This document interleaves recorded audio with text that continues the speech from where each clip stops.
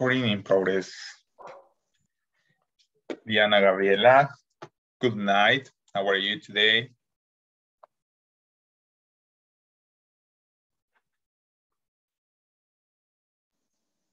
Good night, teacher. How are you? No le escucho. De verdad. ¿Y ahora? No, o quizás mi teléfono es. Quizás, fíjese, porque bueno, no me da aquí ningún problema ahorita de ahí si no le ha quitado, le ha bajado no sé si le ha bajado volumen o algo. Abraham, can you hear me very well?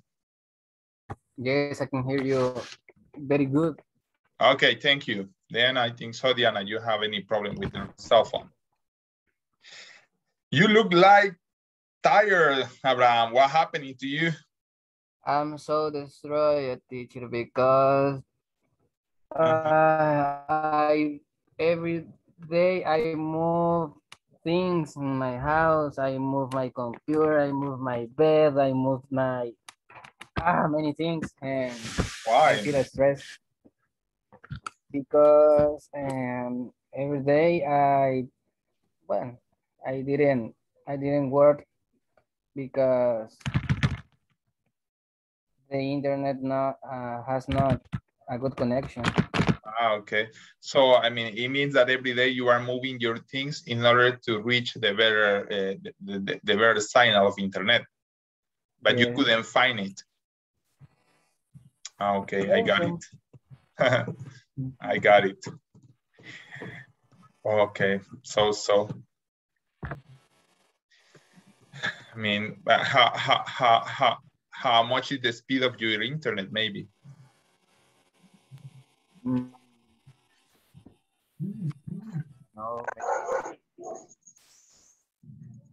You know. A veces los 10 megas no me funcionan bien. Yeah, but I mean, but because it's 10 megas of speed is just for the upload. For the for the download. The upload. Download is 5. Download is 5. No, but I mean, download is 5. So if you have 10 megas total, no. No, I don't think so that you have 5 megas of download. It's less than. If you have 10 megas, you have to have like, I mean, less than 1 mega. Because before I had 10 megas. Now I got 40. Well, that's why, but it works. I mean, it works a kind of better because before I taught English with another platform and it was very hard, you know, always was unplugged and, you know, they can hear me. They look like I was like, I mean, cutting down the everything. That's why I think that if you have 10 megas, you have to, I mean, you have to test. There is I don't know, there is an app that is a speed test that they prove how much you have for upload and for download. And I think so that you have less than 1 for download. That's why maybe you are having many problems with the things that you do in your work.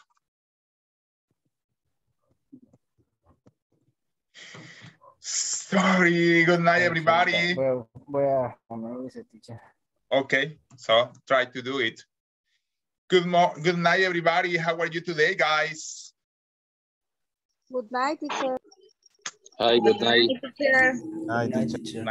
Good night. So happy to see you again. Today is Monday, okay?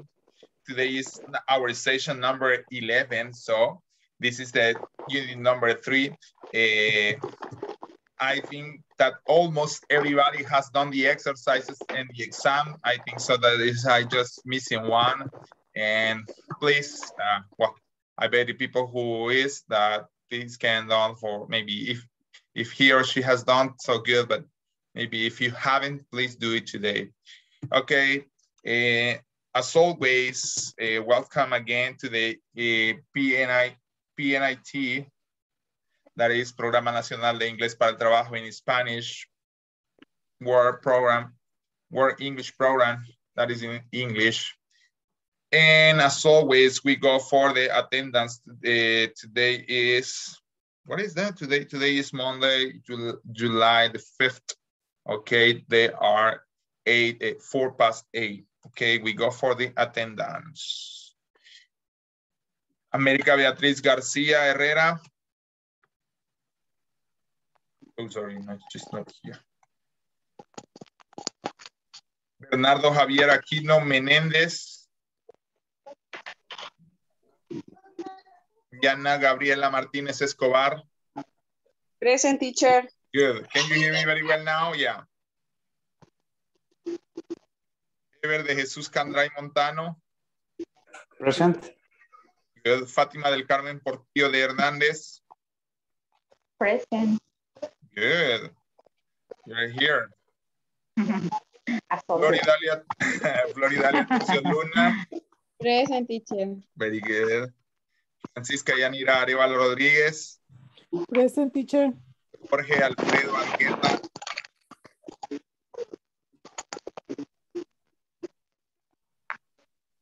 Jorge Alfredo Argueta.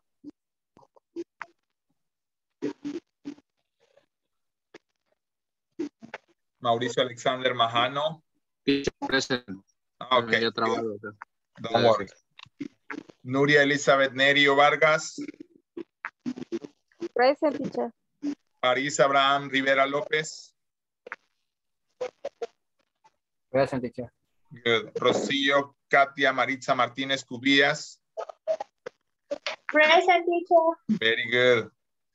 Good. Joana Alvarado Gaitán. Present, teacher. Good. Zaira Vanessa Velázquez Quinteros. Present. Good. Salvador Edgardo Escobar Vázquez. Present, teacher. Good. Sara Carolina Jiménez Flores. Present, teacher. Very good. Saúl Adolfo Beltrán. Present, teacher. Very good. Vicky Vinora Gutiérrez de Durán. Yancy Guadalupe Erazo García. Present. Good. Soy la Claribel Rosales Bernal. No here yet. Okay. Present, teacher. Who's present, my darling?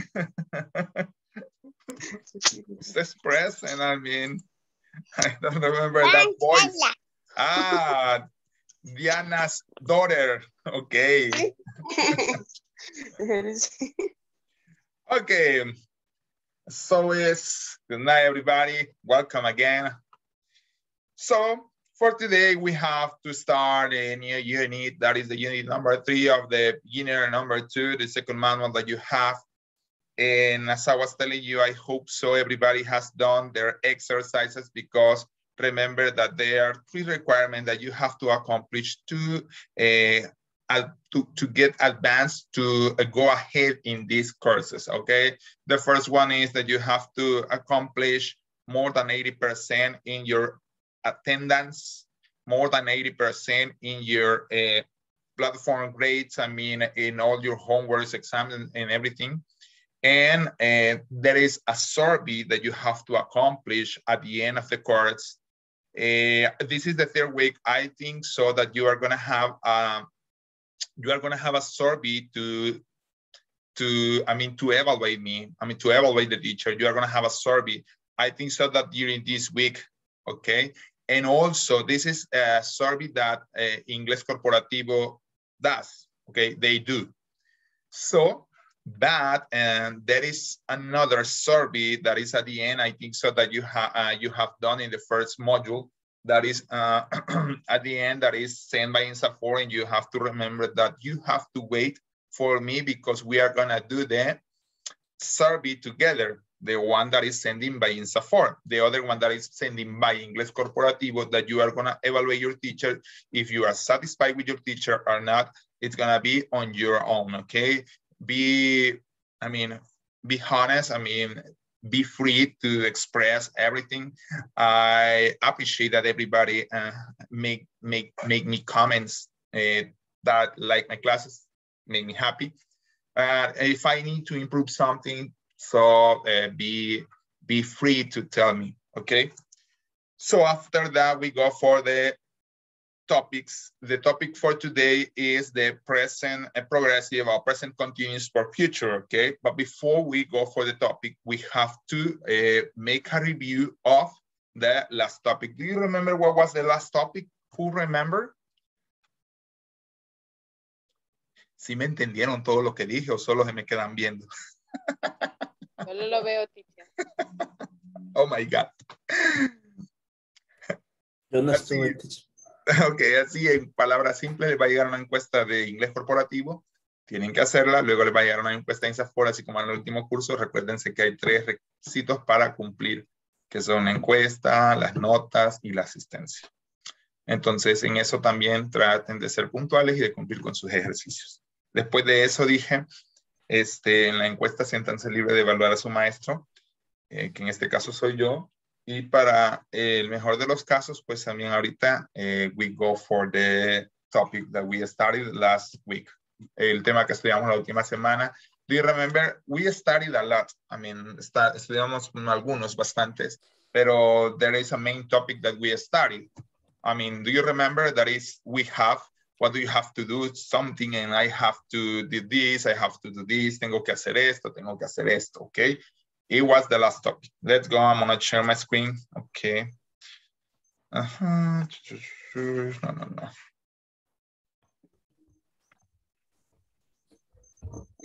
I'm gonna share my screen, escritorio. Oh my God, how many there are. This is okay. Let me see.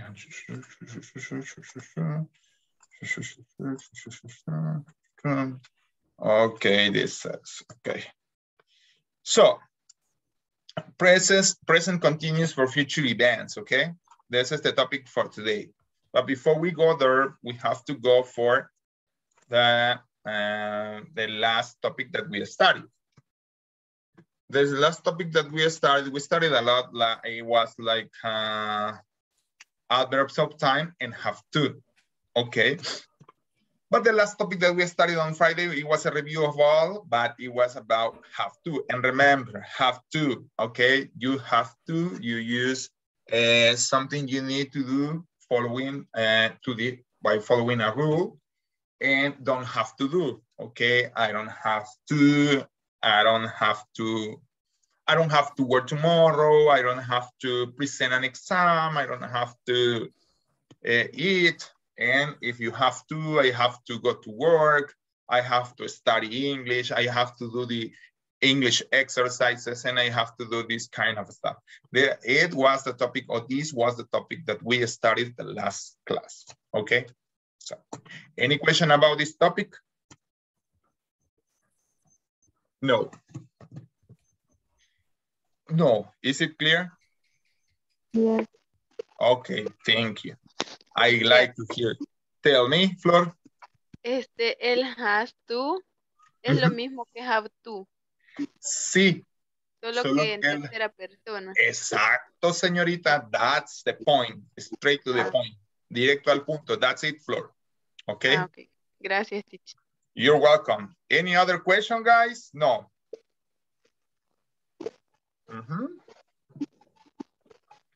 No, I don't see any other question. Well, if you don't have questions, we go for the topic of today. Again, today's topic, as I told you, is the present continuous for future, okay? But before we go there, before we go there, let me see. Before we go there, think about what plans do you have for this weekend. Rápidamente, planes para esta semana. 2 cosas que tengan planeadas hacer for this week. 2 cosas para esta semana. Que no sea estudiar inglés, por favor. Ni dormir, ni comer, ni trabajar, porque esas ya me las puedo. I need to listen to you, things that you want to do. Plans for this week. Abraham? I have to clean my room because Again? I have to clean my room. Okay. Another one. Two. Or the next week, I imagine. The next week I have to go to my work because I have a meeting. Okay, good. Ever. ¿Y qué pasó? Habían bastantes conectados y de repente se desconectaron. What's up? So I think one, I have to go to the beach and I have to go to the same movie with my family. To watch a movie. Watch the movie. Yeah. Okay. Sara. Todos estaban y hoy solo me faltan 14, 6 me faltan. Dígame. I have to go to the beach on I have Saturday. to go to the beach. Excellent. Please take me. I had to go the shopping. I have to go. To go. To go shopping. To go shopping. To go. That's it. Go is the verb. Okay, thank you. Vanessa Velázquez.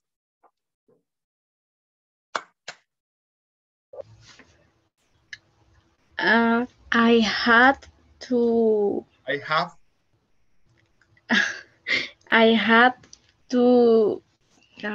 said my friend. To what? Said my friend. Said? What is the meaning of said?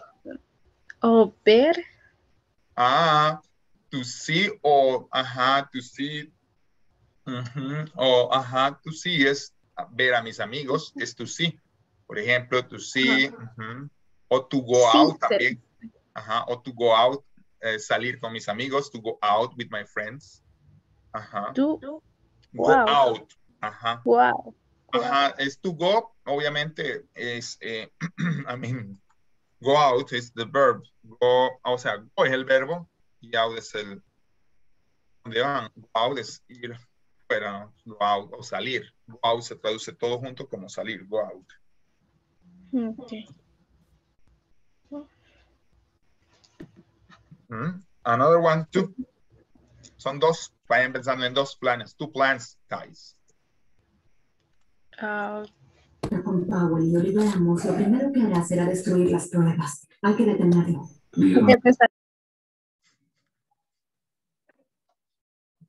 Don't pay attention, guys. Estoy afligido, me salieron casi todos y de repente, ¿qué pasó con los? Solo se conectaron para la asistencia. What about? Okay, Jancy. She's just having problems. Hi, teacher. Hi. Hi. I have to go to visit my family in San Martin.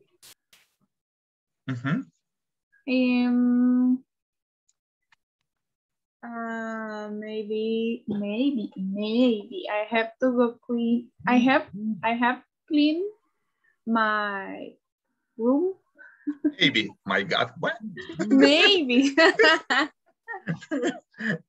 How is it that room? Okay, we are not gonna imagine. Very good. Mr. Beltrán. Hello, teacher. Hi, mister. You look like, hi. I don't know, renewed, como renovado. You look like, I mean. Yeah, that's why. New look. Yeah. Tie my son to the park. Take my son. Take my son. Take my son to the park, okay? To the park. Visit my uncle. Visit my uncle. Very good. My uncle. My uncle, yeah. Gabriela. Thank you, Mr. Beltrán. I have to go to the cinema, the movie, All Fat and the Strong at night. I have to go to the cinema to see the movie. Perdón, teacher. Me dijo, ¿tengo que ir al cinema? The movie, All Fat and Strong at night. Rápido y furioso, quiero decir. Sí. Fast and Furious. Fast and Fast and Furious. Furious. Fast and Furious 9. And the second activity? I have to go visit my brother and sister. Okay. I have to go to visit, or I have to visit my brother and my sister. Very good. Thank you. Mr. Argueta. Hi, teacher. Hi. I have visit my parents. I have visit my parents. And the other one?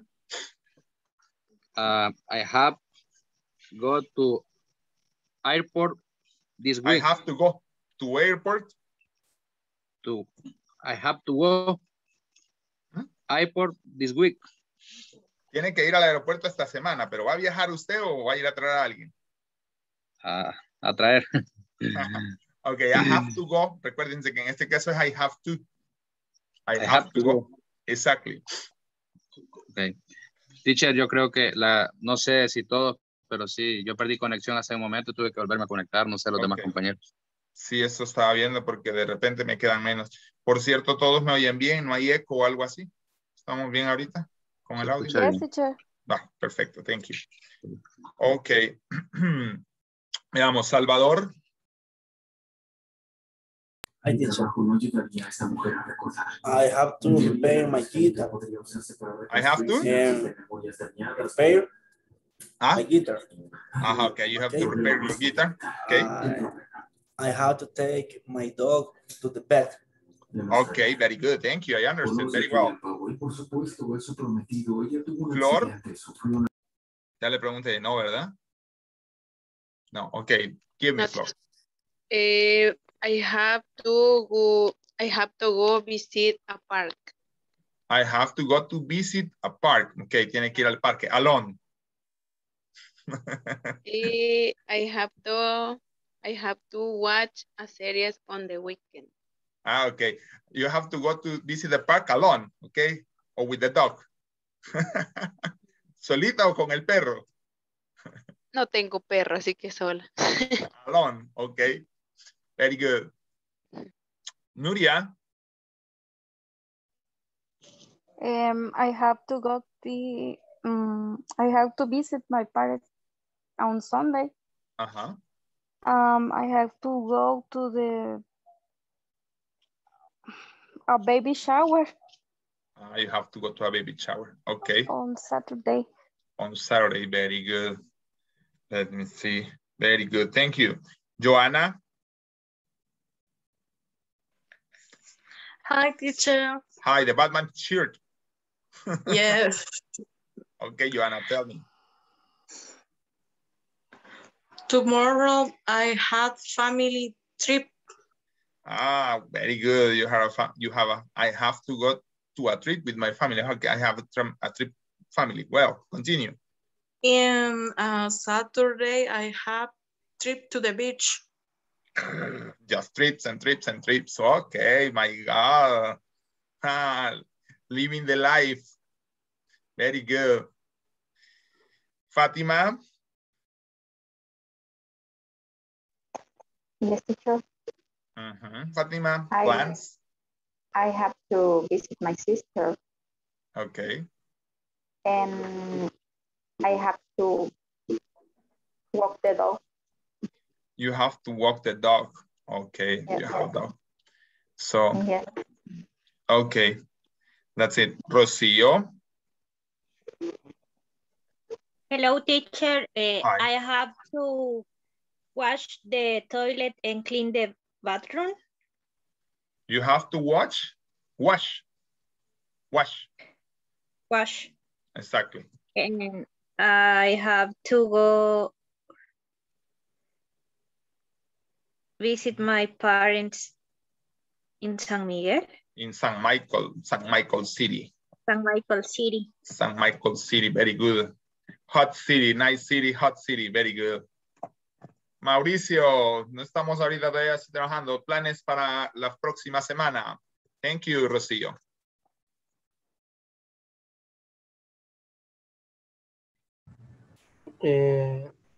Planes para la próxima semana. Sí. In English, obviously. Okay. I go to the work. No estuve en la parte que dije que no tenía que ser ir a trabajar, ir a comer, ir a dormir, porque tienen que ser otros planes.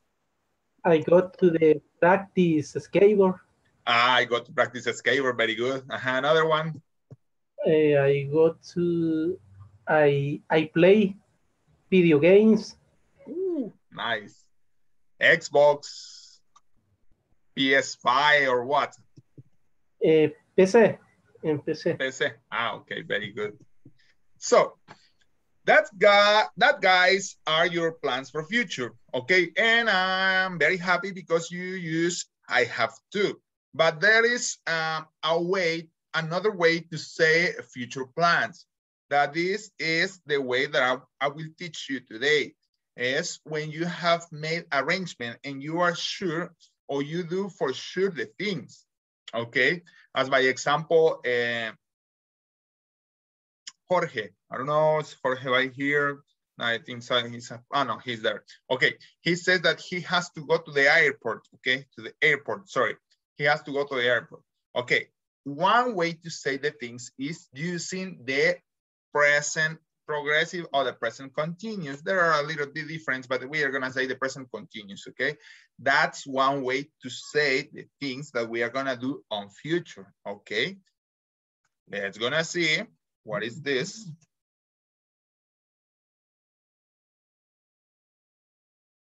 Let me see. Okay, so.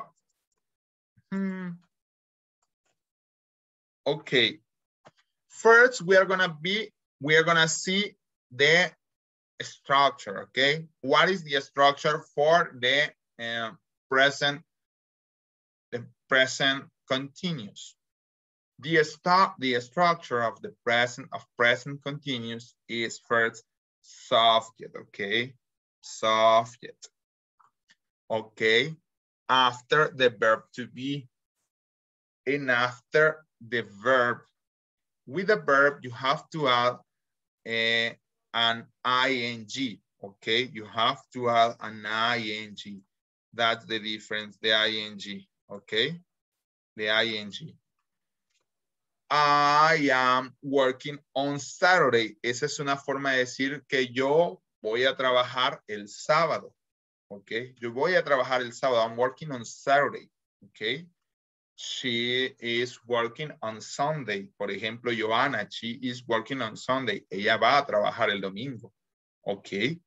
So, we are working on Friday. Todos, la mayoría creo, tenemos que trabajar el viernes. Entonces, esta es una forma de decir el futuro usando el presente progresivo. Okay. Hi, Diana. What did you do, Diana? My God. Did you spot my slide?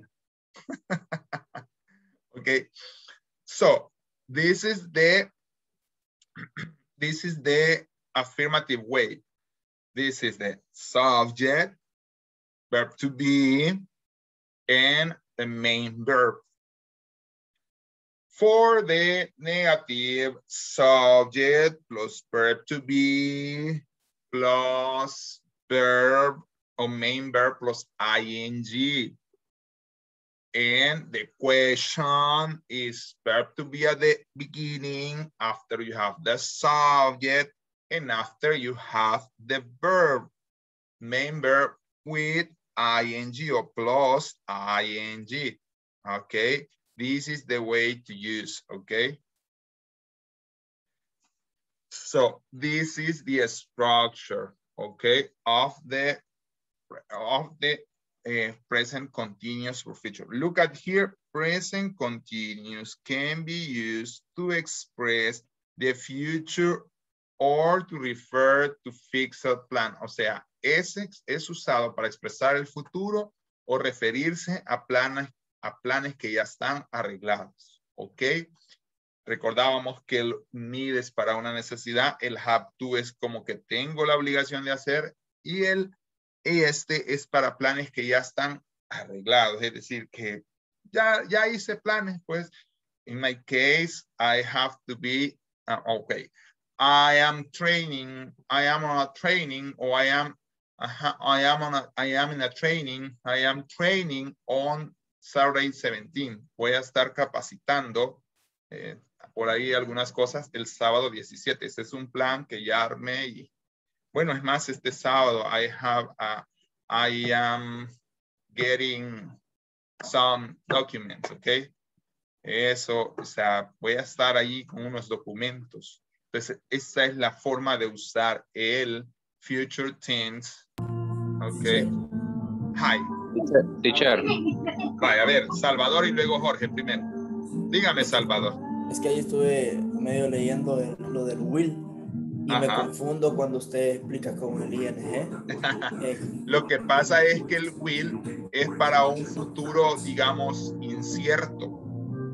O sea, si es futuro, y aunque usted no lo crea, Salvador, a mí también me costó reaprender esta forma del verbo to be, pero el will es para un verbo, es para planes a futuro que no sé si son ciertos. Acá lo que estoy diciendo es que ya son planes arreglados. Es parecido al have to, por así decirlo. Lo que en decir I have to, o sea, yo estoy diciendo el ING. Eso es lo que pasa. Si usted leyó sobre el will, lo que leyó es que el will es para el futuro, el going to es para el futuro también, pero son para un futuro incierto. ¿Ah? Como por ejemplo, te estaré esperando, I will be waiting for you, que es, bueno, que esa es una forma del presente continuo, o sea, pero I will be there for you, yo estaré ahí para ti. O sea, eso es algo que yo digo, pero no sé si es cierto. Si me aburro ya no voy a estar ahí. ¿Ok? Entonces, es un futuro más incierto. Acá, si usted ve, la palabra es, por ejemplo, o la clave es para planes arreglados. Por ejemplo, usted ya tiene arreglado que va a llevar a su hijo al parque, según lo que me dijo, ¿verdad? ¿Ok? Si yo le pregunto, what are you doing next week? ¿Qué vas a hacer la próxima semana? Usted me dice, I'm taking my son to the park. Llevo a mi hijo al parque. Así se usa. That's the way to use it. ¿Comprende, Salvador? Yes, teacher. Ok. Jorge, what's your question, Jorge?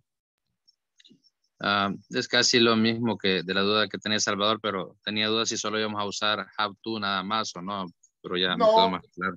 En realidad, decir ambos, solo uno, como dije, es para obligación, estos son para, digámoslo así, planes arreglados, por así decirlo. O sea, son cosas que tengo que hacer que tal vez no son tan obligación o regla, pero que tengo que hacer. Aquí ya puedo usar más como así lo que usted va a hacer, como dije. ¿Qué va a hacer mañana o la próxima semana? Me dijo, I'm going to the airport, ¿ok? Voy al aeropuerto, punto, así, voy al aeropuerto, ¿ok? Ese es el punto, Jorge. Okay. Vamos a ver algunos ejemplos. Voy a borrar todos los dibujos. Perfecto. Y veamos algunos ejemplos. El presente continuo con un futuro, con un significado de futuro, ¿ok? When are you talking about what you have already arranged to do? Cuando estás hablando acerca de algo que has arreglado hacer, tú usas el presente continuo, no usas el presente simple. Y aquí ya está. ¿Qué vas a hacer mañana en la noche? What are you doing tomorrow evening? Él ya arregló. No es obligatorio que va a ir, pero él ya arregló. Quizás no sabemos si con alguien o él solo, pero ¿qué va a hacer? Voy a ir al teatro. Simple y sencillamente. I'm going to the theater. ¿Ok? I'm going to the theater. Luego, ¿vas a jugar fútbol mañana?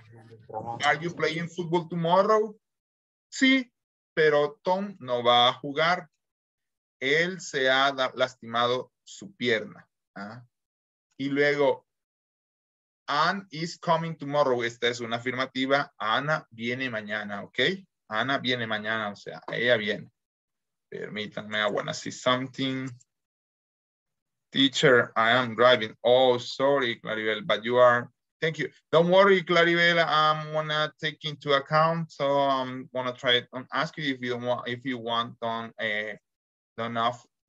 on your camera until you get home, and you let me know, please, when you get home. Any questions? Okay. Okay, teacher. Thank you. You're welcome. Okay. So that is. Oh, is she? What time is she arriving? ¿A qué horas llega? What time is she arriving? ¿A qué horas llega? Esa es la forma de usar el presente continuo. Ok. Ahora, para por lo menos gramaticalmente usarlo, tengan la misma oración que me dijeron, o si quieren poner otros planes, ok, ustedes pueden, por ejemplo,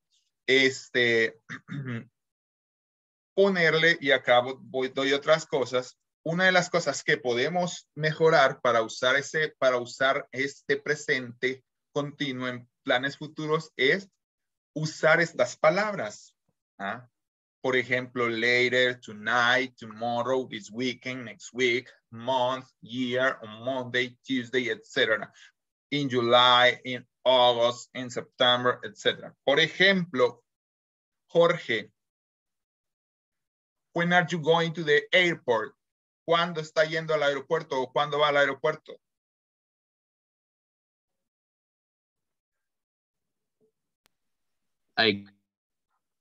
Solo dígame el día. ¿When? Sunday. Sunday. Ok, va. Entonces, ahí ya puedo decir yo. I'm going to the airport next Sunday. Por ejemplo, voy al aeropuerto o voy al aeropuerto el próximo domingo. Punto. Y así es una forma de usar. Lo que tienen que aprender es la estructura, por ejemplo, es la estructura que recuérdense que primero dependiendo y el ing, ¿ok? Eso es lo que debemos de aprender y luego, como les digo, si les parece que sería lo mejor a mi criterio, por eso puse estas palabras, ponerle un toque de que es futuro. Es decir, por ejemplo, Mauricio que dijo que iba a hacer skateboarding, o sea, él le pone cuándo, por ejemplo, tomorrow, this weekend. Yo entonces ya sé que estoy hablando de un presente continuo para el futuro. ¿Ok? Vamos a ver entonces. Dejo de compartir. En Let's Gonna See sus planes otra vez a futuro. Puede cambiar de planes, puede usar los mismos. Vamos entonces hoy a decir cada uno de nuestros planes. Quiero ver, just let me see.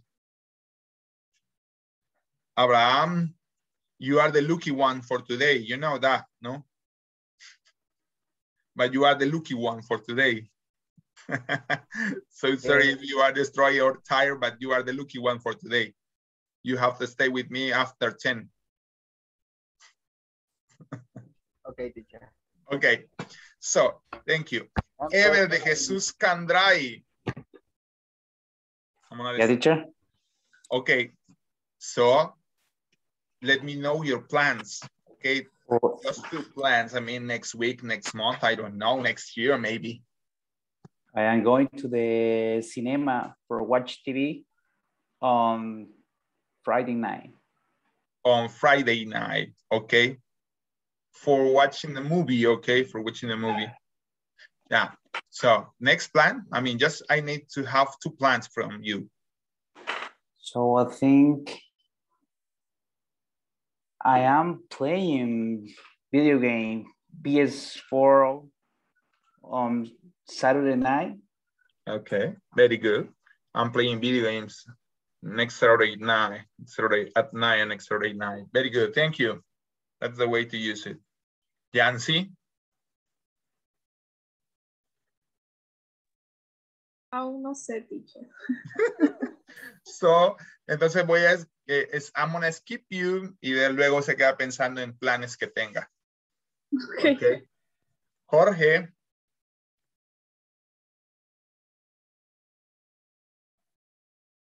Hi, teacher. Hi.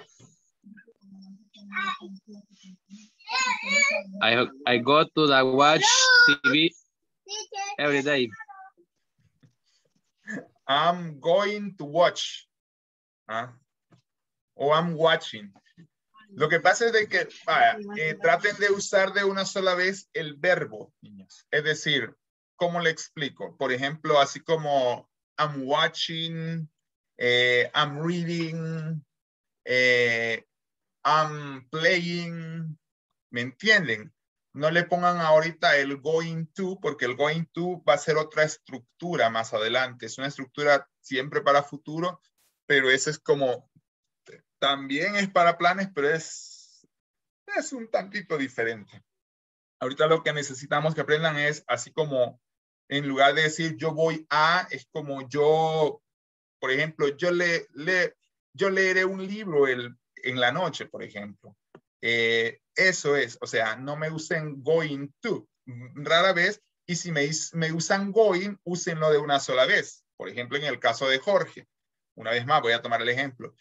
Él va a ir al aeropuerto el domingo. Entonces, en lugar de decir, que yo voy a ir a, yo voy a ir, no puede decir, por ejemplo, voy a ir, I'm going to go. No, digo, I'm going to the airport, ¿ok? Yo voy al aeropuerto de una sola vez. ¿Sí me comprenden esa parte?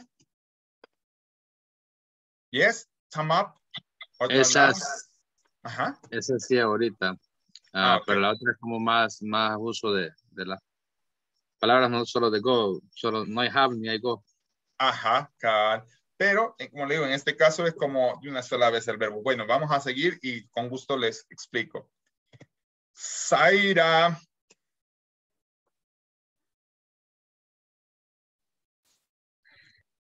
Es que para el viernes voy a ir al dentista. No sé si sería on Friday. Ajá, Pensé on Friday. Pensé que era going, pero usted dice que no. No, ¿cómo no? Lo que pasa es que no usa going con otro verbo, solo el going. ¿Me entiende? I'm going to the dentist, por ejemplo. Voy al dentista. O voy al dentista. Pero a veces es diferente cuando digo que me usen going to, por ejemplo. Supongamos que usted me dice, voy a poner un verbo, perdonen. Por ejemplo, el verbo comprar. Si usted me dice, en lugar de decir, I'm going to shop o I'm going shopping, me está usando dos verbos, aunque uno es verbo y otro es nombre, me dice, I'm shopping on Friday, me voy de compras el viernes ¿me entiende? Esa es la diferencia que estoy diciendo, Zaira. Ok, entonces sería on Friday. I going to the dentist. Exacto. I'm going, Zaira. Ciérreme los labios. Ciérreme los labios. Lo diga el I'm going. Exacto. Okay. Es que se oye en el sonido, Zaira, perdóneme. Es que cuando uno dice I'm going y es I'm going. I'm going. Exacto. I'm going dentist. También voy al dentista on Friday. Y la segunda actividad, Zaira, son dos niños. Thinking two. Piensen en dos, por favor. Es que no tengo más actividad. Come on. Zaira y Yancy, la voy a dejar de último. Vamos a preguntar que me den toda una agenda de actividades. Vamos a poner algo que hacer. Ok, don't worry. So, Salvador. Hi, teacher. Hi, Salvador. I'm going to taekwondo class next week. Okay, I'm going to taekwondo class next week. Very good. I'm going to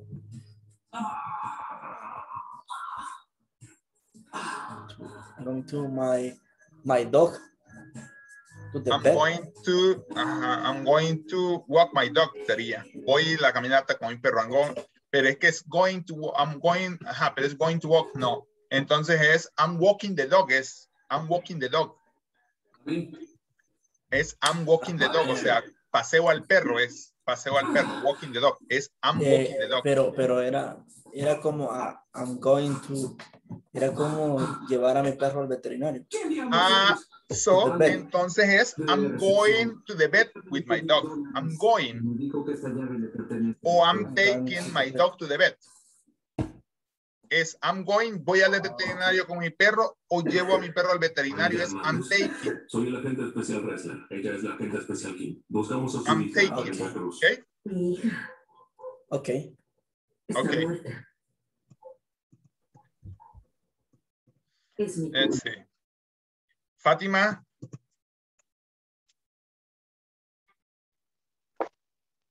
I'm going shopping on Saturday. Ok, I'm going shopping. Está bien, aunque traten todos de usarme otro verbo. El going me le han dado. Pobrecito el going. Se va a enojar. Hay una infinidad de verbos. I'm reading at night. I'm reading at night. Perfecto. Voy a leer a la noche. Very good. Perfecto. Ya no se enojó el going to porque solo el going le están dando. Pobrecito el going. Yanira Arevalo. Thank you, Fátima. You're welcome. I'm going to, no, sorry. I'm going to Atikisaya City in the morning. Or next morning, on next day, I mean, I'm going to Atikisaya, Perfecto. Going with my friend in the afternoon. I'm going out with my friends. Very good. Pero pobrecito el going again. Solo going. Dele pobrecito el going, se va a enojar, usen otros verbos. Hay una infinidad de verbos, ¿ok? Sara, thank you, Yanira. Sara. Yes, teacher.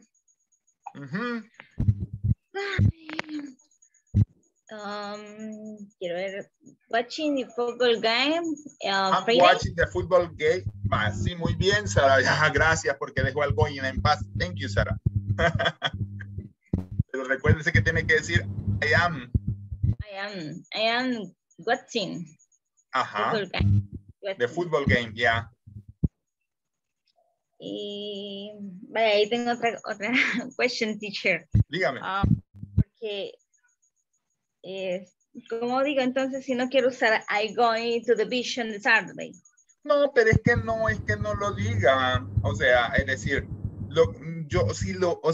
si el verbo es principal, díganlo, pero digo que también pueden ocupar para otros planes, como por ejemplo, voy a jugar. En ese caso es necesario decir I'm going to the beach, o sea, voy a la playa. Eso es necesario. Pero en algunos casos, como le digo, es que solo el going to, going, o sea, eso es lo que digo que ocupen como I'm doing my homework I'm doing the English exercise. I mean, ocupen otros verbos. That's the point. Okay. Dígame entonces el I'm going to the beach, pues. I going to the beach Saturday. Okay, thank you. Mr. Beltrán. Vicky, welcome. Hello, teacher. Thank you, teacher. I'm going to visit my uncle. Ahí, exacto, Beltrán. En lugar de I'm going visit, puede ser I am visiting. Sin el going. Okay. Ese es el punto. I am visiting my uncle, ¿ok? Ahí es cuando usted dice, en lugar de decir voy a ir a visitar, usted dice visitaré a mi tío. That's the point. Por ejemplo, I'm visiting my uncle. No tiene que decir I'm going to, sino que es I'm visiting my uncle. I am visiting my uncle. Okay. ¿Y la otra? I have to read the book on Saturday. I have to? No. I have to reading to book. No. I am reading. I am reading. I am reading. The book I am on reading. Saturday. I am reading on Saturday. Okay. I'm Okay. reading on Saturday. Yeah, that's it. Okay. Rocío. Hello, teacher. Hello, Rocío. I am watching the toilet and cleaning the bathroom. Ok.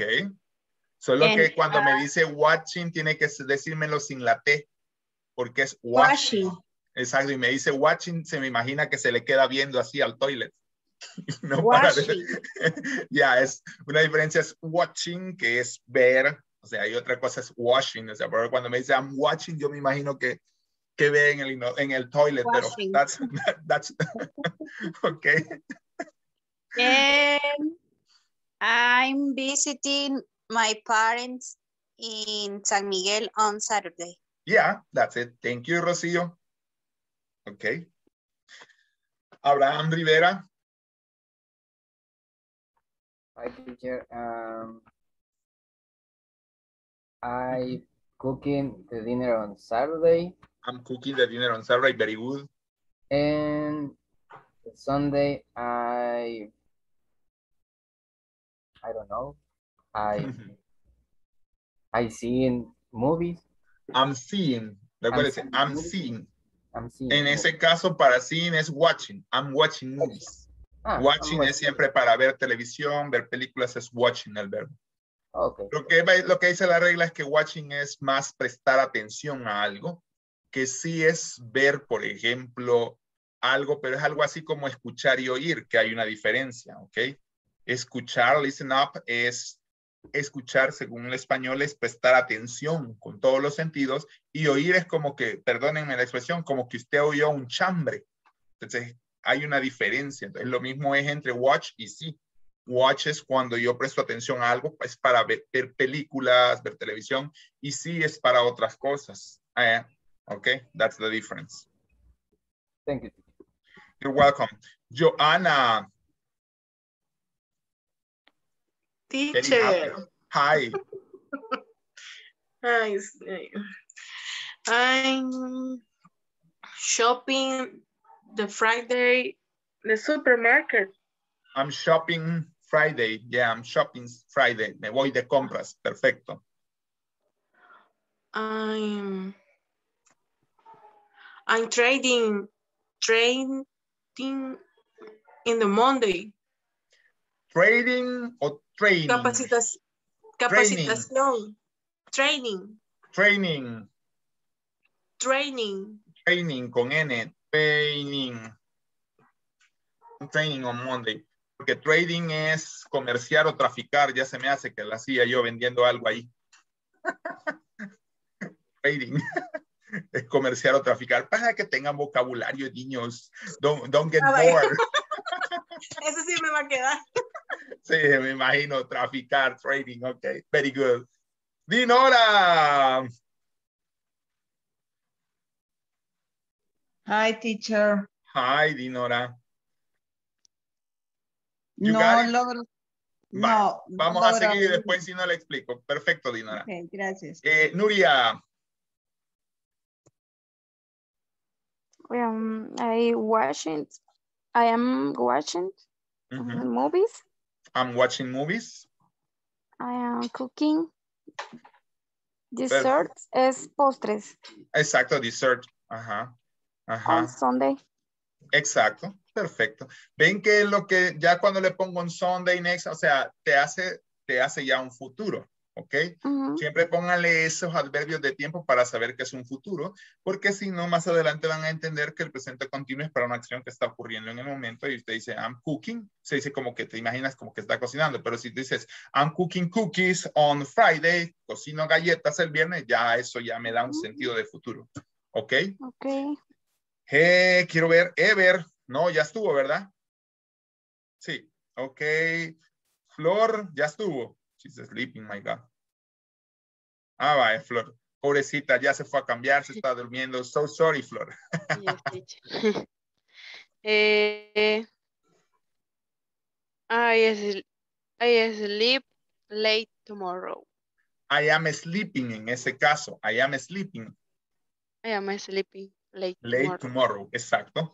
Y I clean my house on Friday. Lo mismo, Flor. I am cleaning. Por eso es que es un futuro continuo. O sea, es un presente continuo para futuro. Porque no dices I clean, sino que dices I'm cleaning. Como que lo estás haciendo en un momento, pero es que lo vas a hacer. ¿Me entiendes, Flor? Sí. I'm cleaning. Exacto. Ajá. Okay. Es lo que decíamos, y voy a compartir, por ejemplo, en la lámina. Lo que decíamos. Veamos acá. Dice, cuando tú estás hablando de lo que tú tienes arreglado a hacer, usamos el presente continuo. Y esto es lo que está haciendo mi Flor. No usamos el presente simple. Cuando usted dice, I clean my room, es como que usted está usando un presente simple. Yo arreglo mi cuarto, pero en este caso es un presente continuo para decir el futuro. Ah, I am cleaning my room tomorrow. Arreglo mi cuarto mañana. You got it? Yes, teacher. Ok. Flor, veamos. Diana, ¿ya estuvo? Sí. No, ok. I running on Saturday at 9. Ok. Quiero ver. I swimming on Sunday in the afternoon. Okay. Very sport women. Just running and swimming. Very good. Okay. Mauricio Majano.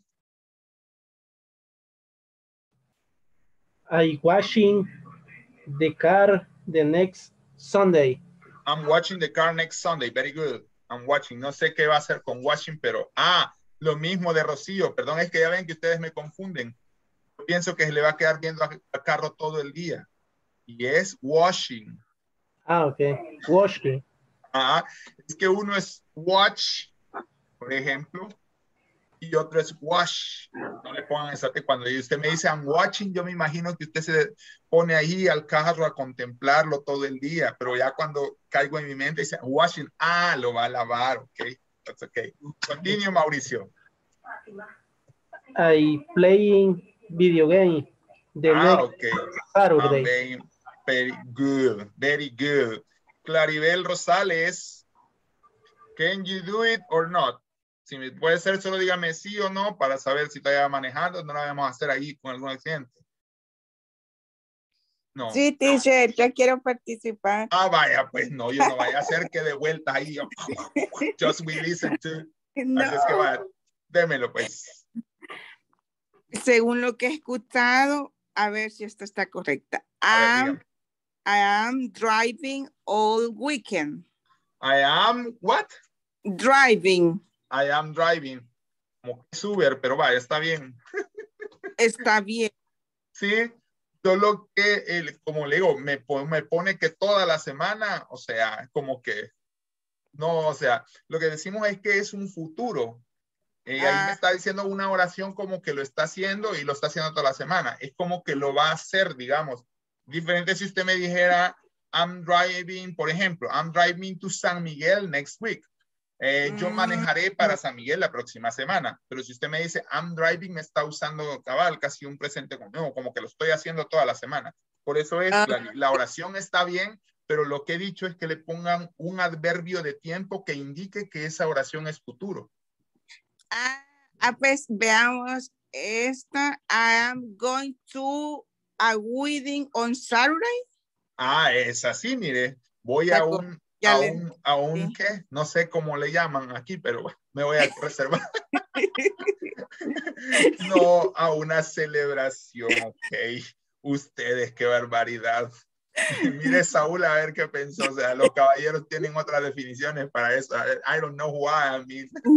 Sí, teacher, o sea que tengo que especificar, o sea, el momento o el día. I mean, the point is that if you specify the future, I mean, the moment that is in the future. Si usted especifica que el momento es en el futuro, dice, ok, así como me dijo esta, voy a una boda el próximo sábado. I'm going to a wedding, ok, I'm going to a wedding next Saturday. Ya me dice, a wedding, perfecto, así es. Thank you, teacher. You're welcome. Ya estuvieron todos, ¿verdad? ¿O me falta alguien? Aparte de Yancy, que no sé si ya pensó en los planes, Yancy. Hoy sí, Yancy. Ok, yes. Yancy, very good. Ok, vaya, entonces usted dice que no se dice I am ni I'm, tú, sino que en el caso sería I traveling. No, si se dice I am. Ok, I am to traveling. No, ahí le quita el tú, ¿no? Ok. Vaya, se le comparto acá un poco. Por ejemplo, veamos, quiero ver. Vaya, por ejemplo, aquí, mire. Anotar. Aquí, mire. No dice el tú. Aquí sí, I'm going porque el verbo principal es ir. Yo me voy al teatro. Pero, por ejemplo, vaya, mire esta otra. Ana is coming tomorrow, ¿ok? Ok. Vaya. Entonces. Vaya, entonces sería I'm traveling in August. I'm traveling in August. Perfecto, voy a viajar en agosto. A saber a dónde, pero bueno. Very good. Y la otra sería I'm buying a new car. No, the house. Oh my a house God. the next year. Oh the my next year, God. next year. Very good. Very good. So happy for. Ajá, Claribel. Sí, está bien, Yancy. Claribel, esa, lo que me acaba de poner en el chat, es lo mismo del futuro. Esa, todavía no estamos usando esa estructura porque esa estructura es como ya dije, es un futuro incierto. No es un futuro arreglado. El que estamos hablando, por ejemplo, a usted ya la invitaron a la boda y ya está arreglado que va a ir el sábado, ¿no? Ajá. Entonces, por eso es que dice, ya es como que algo que tiene que hacer. Entonces, por eso dice, I'm going to the wedding. Pero en este caso, cuando usted dice esto, está diciendo algo que no sabe si se va a cumplir o no. Por eso es que decíamos, Vicky y los de Vicky y Claribel y los que entraron tarde, Mauricio explicó así rápidamente. Decía, por ejemplo, que esta es la estructura. Digamos, esta es la estructura, dije. Esta es la estructura. Y luego decíamos que se usa cuando usamos el presente continuo. Usamos presente continuo con un significado futuro cuando estamos hablando de cosas que tú ya arreglaste hacer. Usamos el presente continuo y no usamos el presente simple. Y acá está, por ejemplo, I'm going to the theater, okay, voy al teatro, okay. Acá le podría faltar mañana, por ejemplo, I'm going to the theater tomorrow. Él ya arregló ir al teatro mañana, okay. Lo mismo aquí sí, Ann is coming tomorrow. Dijimos, por ejemplo, Jorge creo que tiene que ir al aeropuerto el domingo, allá eso ya está arreglado. Entonces decíamos, Jorge is going to the airport on Sunday, por ejemplo. Entonces, así es que se usa el presente continuo con un significado de futuro. Vicky, ya más o menos, Vicky, hoy sí. Sí, no me corrige. Ok. I'm going to the church on Saturday in the morning. Okay. I'm watching movies in the Sunday in the night. Vaya, el de no lo usa mucho, es in son y on. Y recuérdense que es on. On Sundays at night. At night. On Sunday at night. Recuérdense que para los días ya habíamos dicho que es on, para los meses es in. Cuando digo a veces algunos espacios de tiempo es como por ejemplo en la noche, at noon, at night, usan at. Pues ahí están los que estuvieron conmigo y si no los demás les voy a compartir algunas láminas de los 20 temas del módulo 1. Específicamente in o not, que éramos unas preposiciones que veíamos. Let me go to the attendance list, okay, because they are 9 o'clock. No, 2 past 9, sorry. Okay, 2 past 9.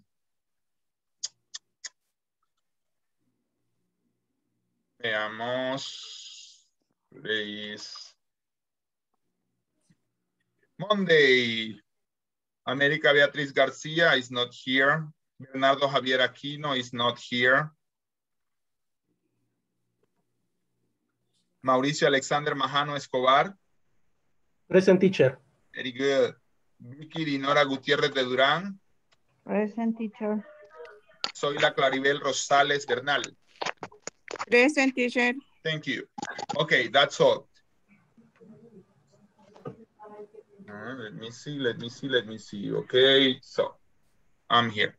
So, eso es como entonces nosotros usamos esa forma de hacer, de usar esas oraciones para un futuro. Es decir, yo digo, es bien complejo, pero tienen que aprendérselo. Es decir, uso el presente continuo para oraciones a futuro. ¿Ok?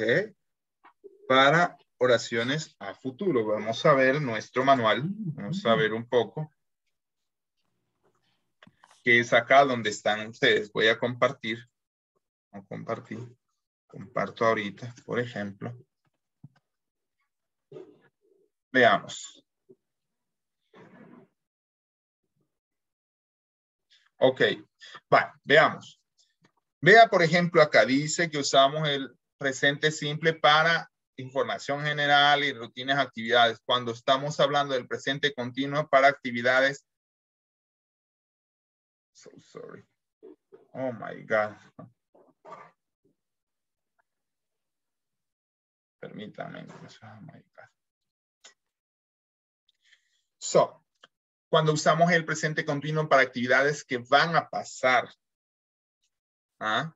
Es decir, por ejemplo, I am planning a video conference. Está diciendo, estoy planeando una videoconferencia. O sea, yo estoy planeando, pero como no la estoy dando ahorita, por ejemplo. ¿Ah? Ellos están o tienen los documentos listos. Ella está editando la información. ¿Ah? La secretaria está haciendo una llamada de teléfono. Ellos están arreglando reuniones, o sea, pero es algo que pero en este caso, they arrange meetings. I check my mail. We use simple present for general information, routine activities. O sea, esta es la forma de usar el presente simple. Si usted ve, este es presente simple.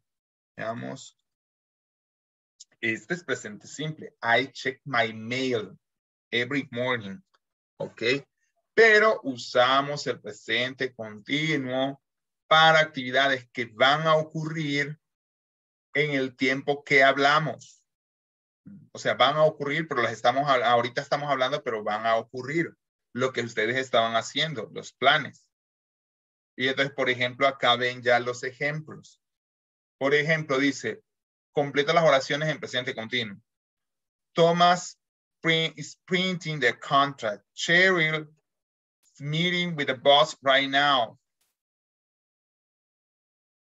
Ah, entonces, no, pero déjame ver, sí, pero es que quiero ver. Aquí está, perdón. Ese es otro tema. Perdonen, estaba en otro.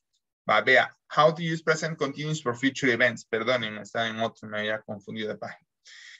Subject plus verb to be plus main verb. Gerund plus complement. I am meeting the interns tomorrow, ¿ok? Me voy a reunir o me reúno con los internos mañana. Ustedes ven que está usando presente continuo, pero es algo que va a pasar mañana. No está pasando. Esta acción, y miren aquí, para los que me estaban preguntando, acá, vean algo. Aquí está usando un futuro simple. Esta acción tomará lugar en el futuro. ¿Cuándo? Mañana. Pero ¿cómo se dice la acción? Con presente continuo. ¿Ah? ¿Se está reuniendo él con los internos ahorita? No. ¿Cuándo lo va a hacer? Mañana. ¿Ah? Por ejemplo, what time is María interviewing the people? ¿A qué horas está María ¿qué? Interviewing, entrevistando a las personas. No es que ella lo esté haciendo ahorita. Ella entrevista a las personas a las 5 p.m. Quizás son las 4 cuando hacen la pregunta. ¿A qué hora lo hacen? A las 5. O sea, es una acción en futuro. I am writing the report next week. ¿Quiere decir que lo está escribiendo? No. No, no lo está escribiendo. Va a escribir la próxima semana. ¿Ah? Y luego el otro le contesta, ok, te lo envío tan pronto como lo termines. Ok. Y así es como se forman estas oraciones. Vamos a ver una lectura. Dejo de compartir esto. Vamos a ver una lectura de alguien que hace planes. Alguien que hace planes, por ejemplo. Veamos. Voy a cambiar de... Veamos. Vaya tomando, si usted puede, vaya anotando. Vamos a ir viendo ahí algunas cosas. Vaya anotando los planes a futuro. Los planes a futuro que hace él. No sé si es un él o es un ella. Va. Imaginémonos que es un él y que ya está en la secundaria y que tiene algo que hacer. Veamos.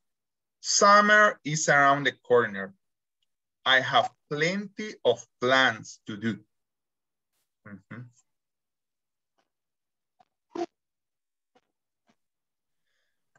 I have to do, sorry. Okay. We can see the screen. Sorry. Thank you. Pero yo estoy bien emocionado leyéndola. Thank you. Okay, sorry. Okay. Now you can. Okay. So it says, summer is around the corner. Okay. Please. Okay. Summer is around the corner. I have plenty of plans to do. I am flying to Philippines next Monday. I am planning to see whale sharks. Did you know that whale sharks are the world's biggest fish? Growing up to 13 meters long. Once I arrive there, here are my plans.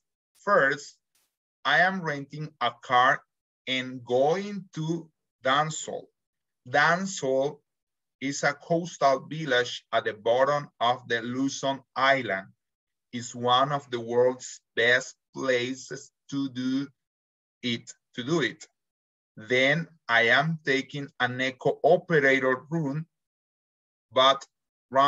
trip and looking for this amazing creature. I heard that snorkeling alongside one is more like swimming with a slow-moving train than a living creature. During whale shark season, which runs November to June, peaking February to May, there may be more than 10 whale sharks in the water at that time, so taking advantage of it.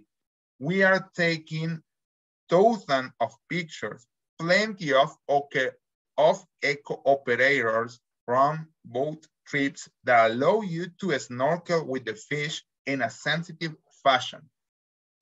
Something you need to know before embarking on a whale shark trip, you must attend a briefing on how to behave around them.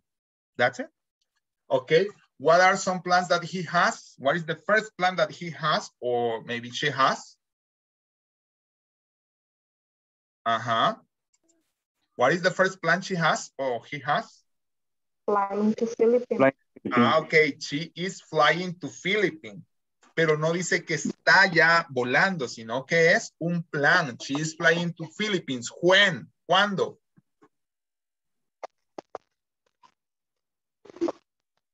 Next Monday, okay? Next Monday.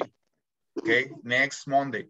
Entonces, ese es el punto que ustedes deben entender. Este es un plan a futuro, pero ella ya arregló qué es lo que va a hacer, o él ya arregló what is doing there, qué va a hacer ahí. O sea, ya tiene que va a ir al viaje en bote, que va a ver a los whale shark, a las ballenas, o sea, que va a ir a snorkeling,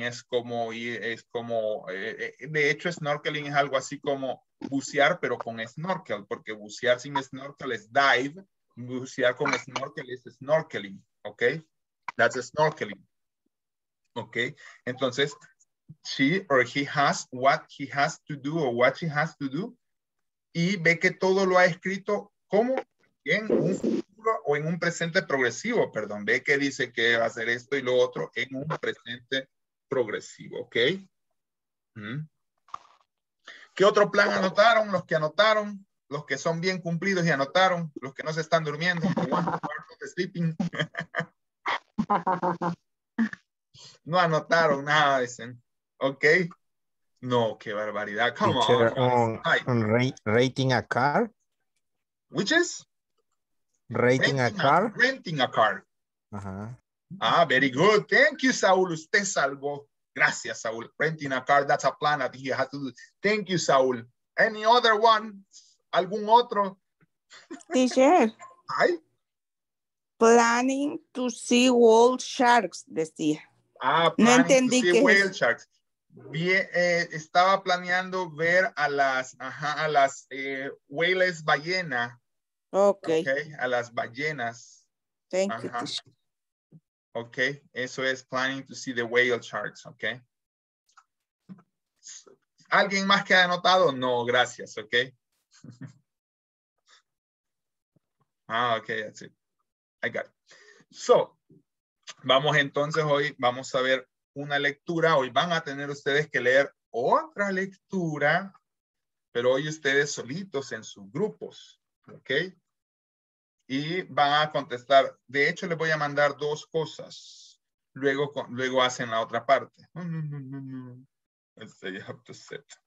Let me see. The first one is here. Right. Siente. Bueno, primero les voy a mandar la lectura, best. Mandar la lectura, first of all.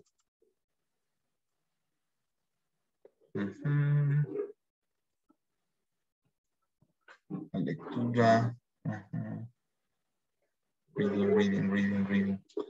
Wait. No. Person continue future. No. Explicación 5 de julio.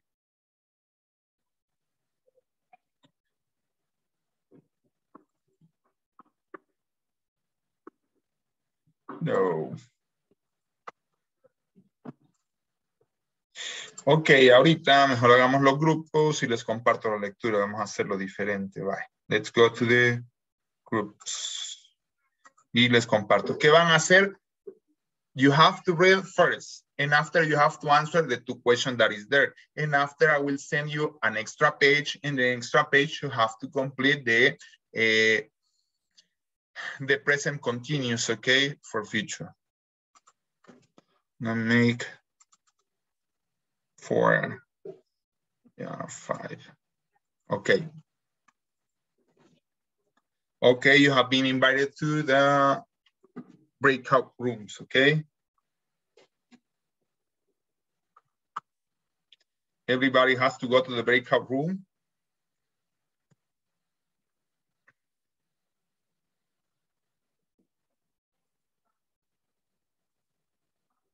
Hola, Joanna. How are you? I'm fine, so just let me do something. That's why I'm, let me see, it's here, okay?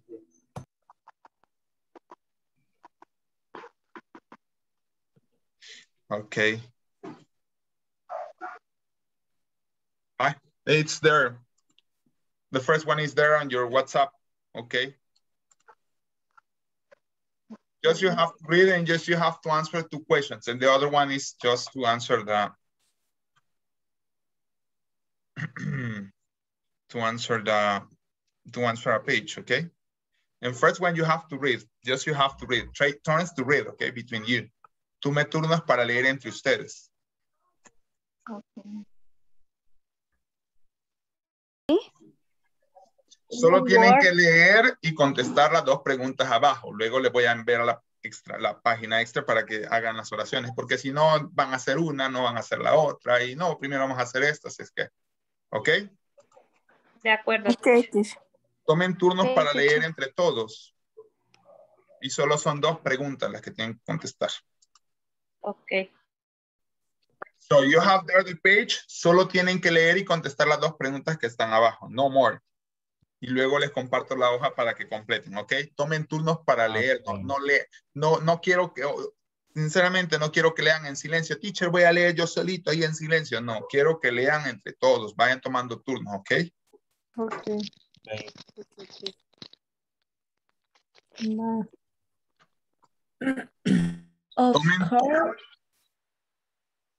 Tomen turnos para leer entre todos, luego contestan las 2 preguntas. Eso es por lo menos ahorita.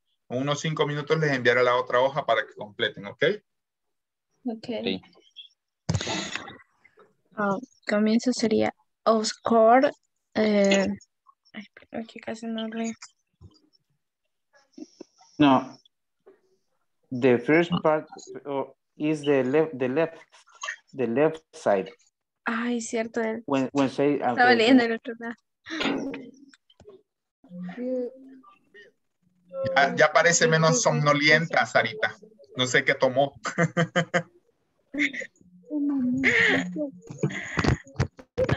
Ay, no, teacher, es que sí fue un día estresado.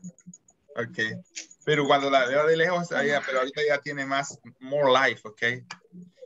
Igual Vicky veo que está ahí lidiando con su querido chico. Es que sí, se contenta cuando vengo y hace poquito vine. Ahí está fregándome. Está bien, ok. So, you have to read the page. Solo tienen que leer la hoja, tome turnos ahorita y contesto las 2 preguntas que están abajo.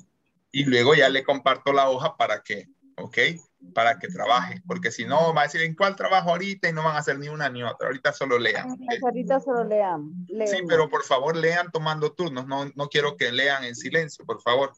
No quiero que lean solita. Okay. Un párrafo cada una. Si así dicen los niños en la escuela, no, voy a leer yo solito, le dicen. Vaya. That is right. Alison replied. Los antojos se pueden de Where is sing? No sé cómo We are seeing. What? No se preocupe, lea corrido, aunque no sepa cómo se pronuncia, sino después anotan y me dicen, teacher, ¿cómo pronunciamos esto? ¿Ok? Anótenla. O subrayo, qué sé yo, tómenlo en nota, ¿ok? Continúe. Okay, we are seeing the outside at... Bárbara Claribel. Hello, teacher. Es que mire cómo me sale mi pantallita. Ok. Yeah, I know. Yo voy a leer el lado derecho. Mírela así, Claribel, como una, así como la acabo de mandar. Ok, ahorita. A ver si así la puede abrir. Sí, sí. Súper bien. Va. Thank you, Nuria. Ok.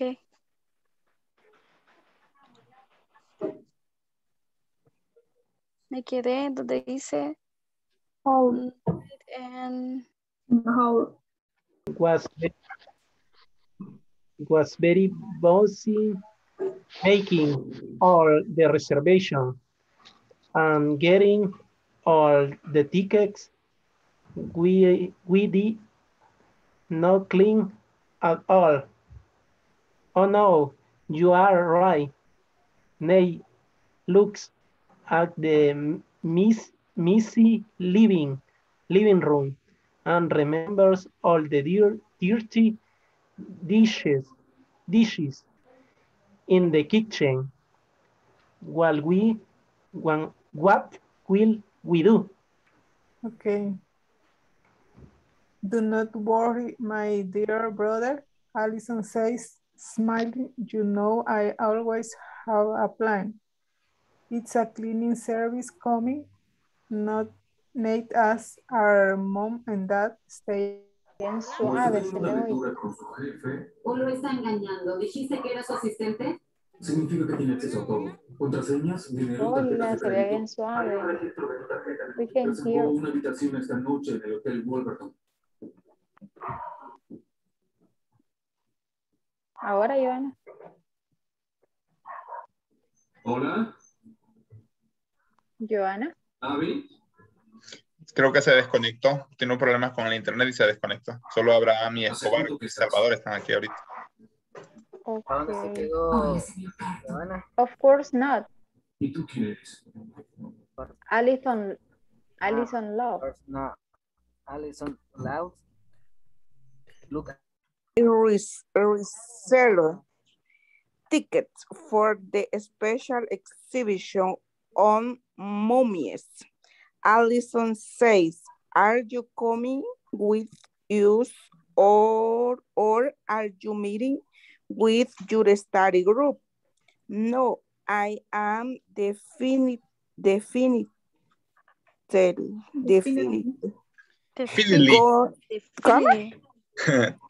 am definitely. I mean, Yeah, definitely. I am definitely. That is definitivamente. Okay. Si tienen duda con alguna palabra, no se Definitely. atrasen.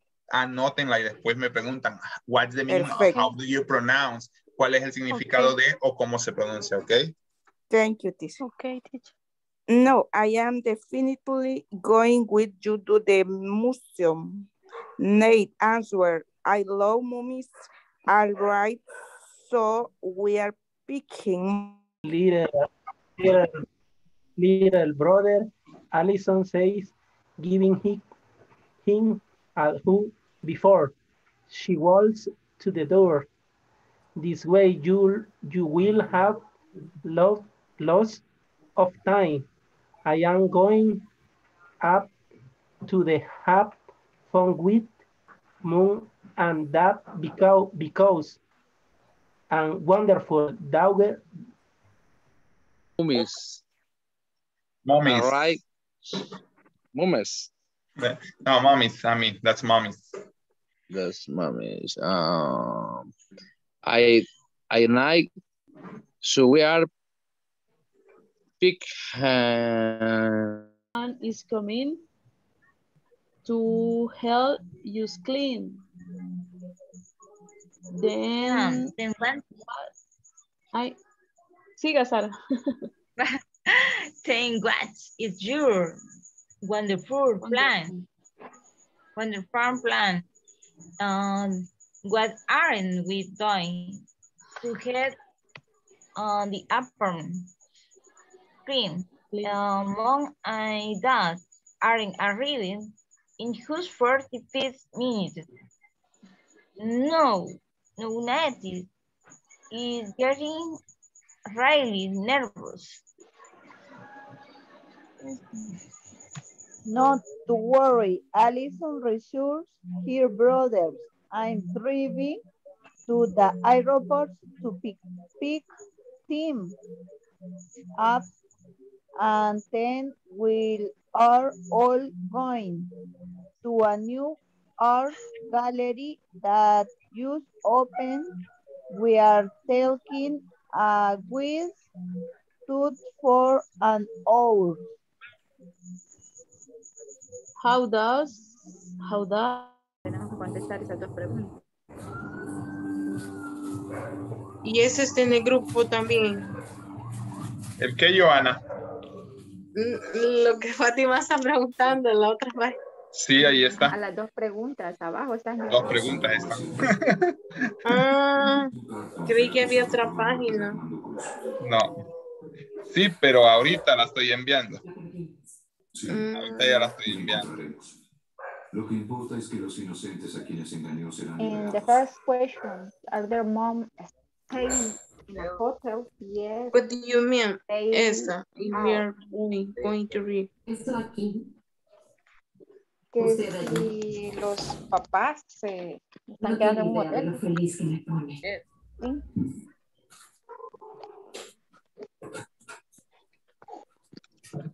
Bueno, si Me pregunto por qué lo está hizo. quedando en un hotel. Are their mom staying in a ¿Por qué hotel? nos dio el caso? Y lo pueden ¿Cuál es su interés? verificar en el párrafo donde leyó, dice Mom, told because I am a wonderful daughter and you are staying here to clean the whole apartment because you are a wonderful son. Finish. Okay. The two questions that are down. Son las dos preguntas que están abajito. Ah, yes, es cierto. Dos preguntitas y luego la hoja, ¿verdad? Okay, teacher. Two questions. In a hotel. In a hotel. Are their mom staying in a hotel? No, hotel. Are their moms staying? No, they aren't. No, No, they aren't. No, she isn't. Sorry. No, she isn't. No, she Hablando de isn't. mommy. Ajá. She's a mom. No, she isn't. Exactly. Okay. ¿Y dónde lo pueden comprobar, Rocío?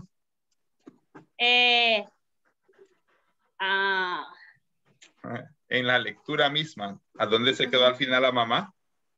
Is a cleaning service coming? No, that moment, no. In the apartment. Yes. In the apartment. Yeah.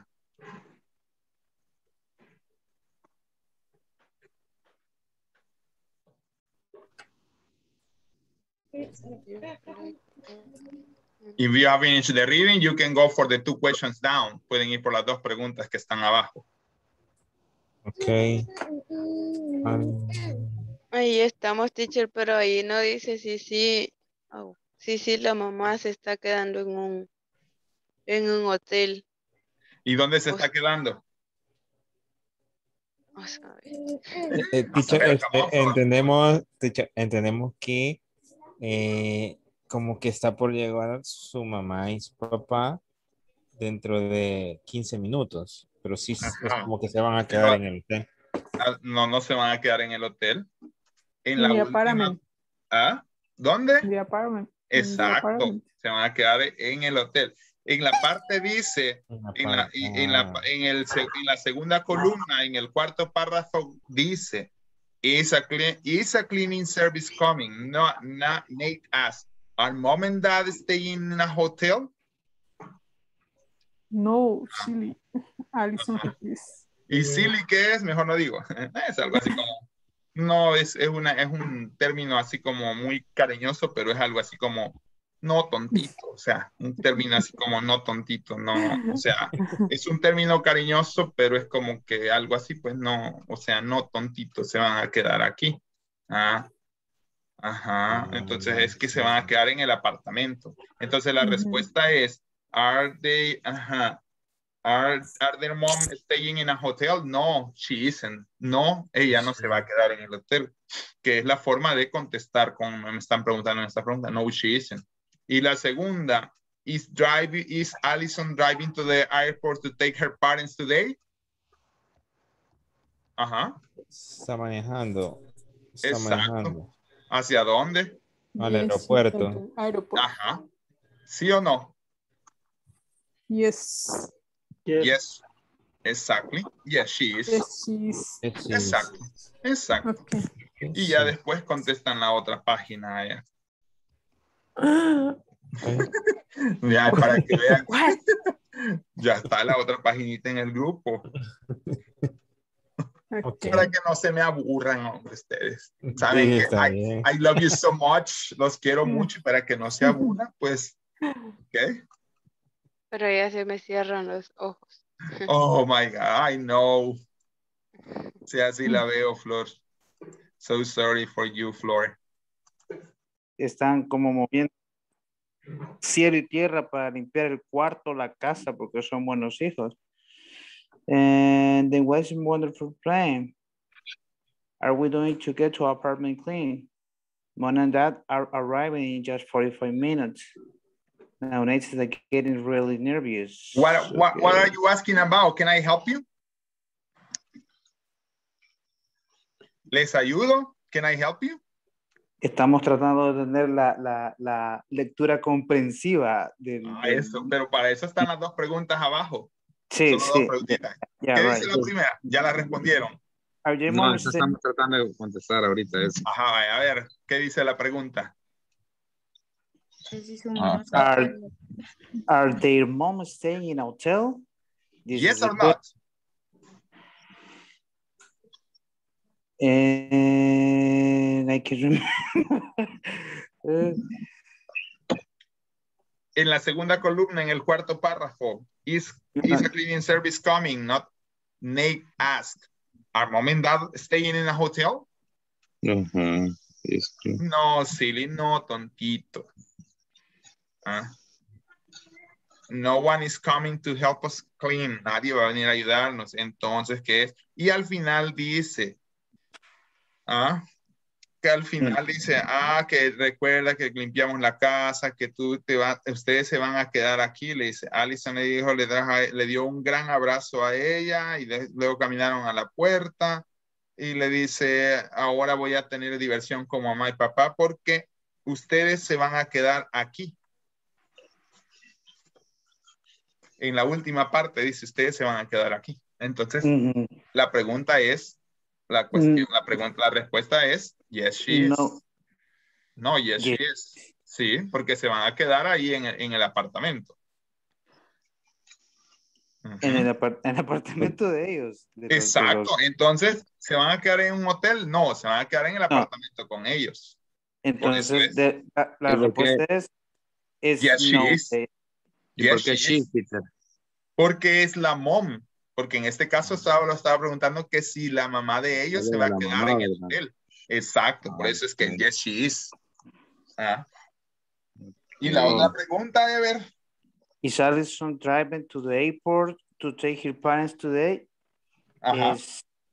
Yes, she does. Yes, she is. O yes, she is. Sí, solo yes, para cuestión de aprendizaje. Cuando me preguntan con is, respondo con is. Yes, she is. Okay, thank you. You're welcome. When I can say use the rules for does Alison driving, I can answer to the does. No. En este caso, como me están preguntando, ¿is Alison driving? Yes, she is. Ya vamos a ver. Al final voy a hacer una recapitulación de eso, de las respuestas, cómo se dan en presente, en ese presente. Para tener eso claro, tiene razón. Para quedar claro en la idea, como acá nos están preguntando con is Alison driving to the airport? Pero si la pregunta estudia se formula does Alison driving to the airport? Pero no puede ser does Alison driving, no puede ser does Alison driving, porque tendría que ser does Alison drive, exacto, y ahí sería en presente, pero en este caso estamos hablando de un presente continuo, en todo caso, y no un presente simple, y un presente continuo se basa con el verbo to be y el verbo con ing. Ok, perfecto, gracias. Ok, ahí está la otra hoja, no creo que alcancen a hacerla, pero don't worry, ok. Ok, thank you. You're welcome. Ajá. Yes or no? Dice. ¿Cómo no? Claro que lo dice. Confused. What do you mean? We are about going away. Teacher, estamos tratando de entender de qué están hablando y qué están diciendo ellos. Ok. Ahora sí está bien y me parece, pero por lo menos ya contestaron las dos preguntas. No. ¿Cuáles? Las que están abajo. En el documento hay dos preguntitas abajo, dos preguntitas nada más. Sí. Are they staying at a hotel? In the hotel. Is Alison driving the airport to take the parents today? No la habíamos visto. No, ella no maneja. No dice manejar. Driving. What mean driving? Sí. Manejar, driving, manejar. No, pero ella no maneja para el Claro que ella maneja. Quiero ver dónde dice. Es que ella va manejando, dice. Sí. Ajá. ¿Ya ves? Entonces la respuesta es yes, she does. Y yes, she is, sorry. Y en la primera, ¿dónde se va a quedar la mamá de ella?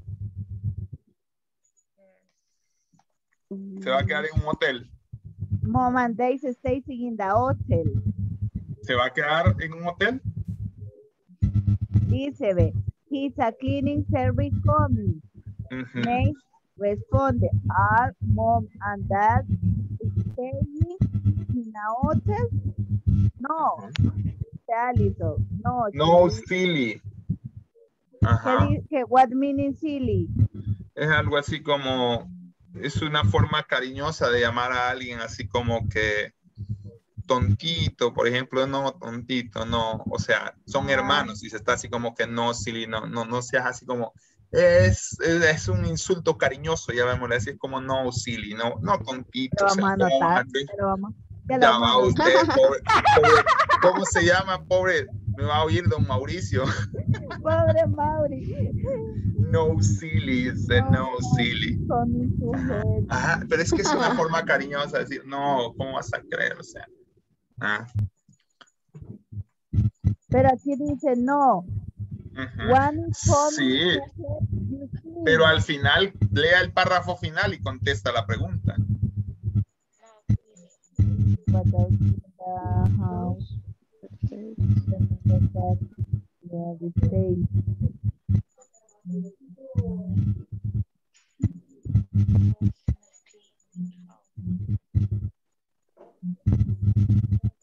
En un apartamento. Ajá, en el de ellos, para ser exacto. Ajá.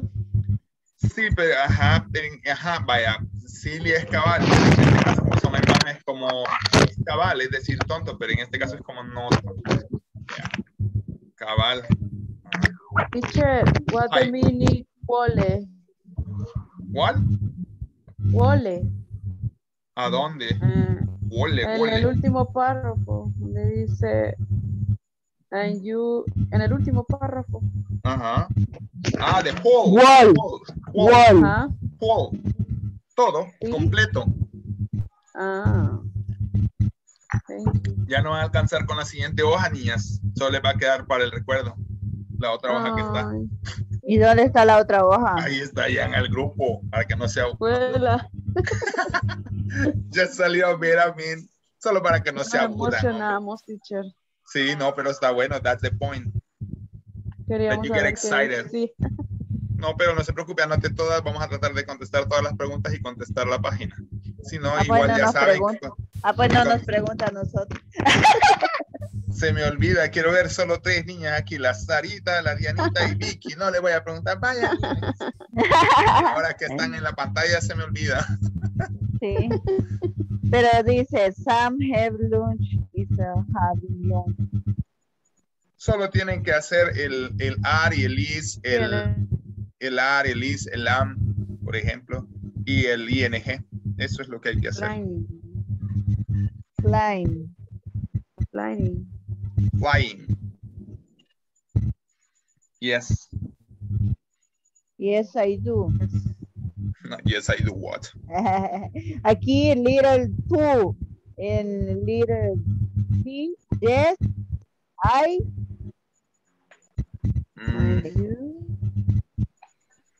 I am getting over, I mean, are you, I mean, here it is.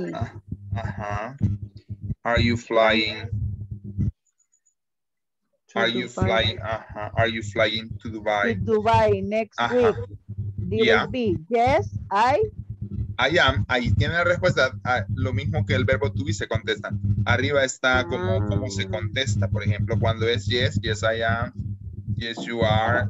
Yes he is. Yes she is. Así como cuando contestamos en la primera parte, en el módulo 1. Cuando me contestan, preguntan con is, I answer with is. Okay. We have to finish this one. Second number 2. Are you?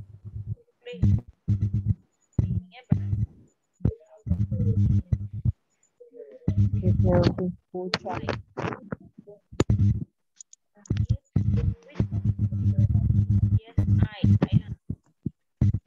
Yes, yes, I am. No, no, I'm not. It depends, okay.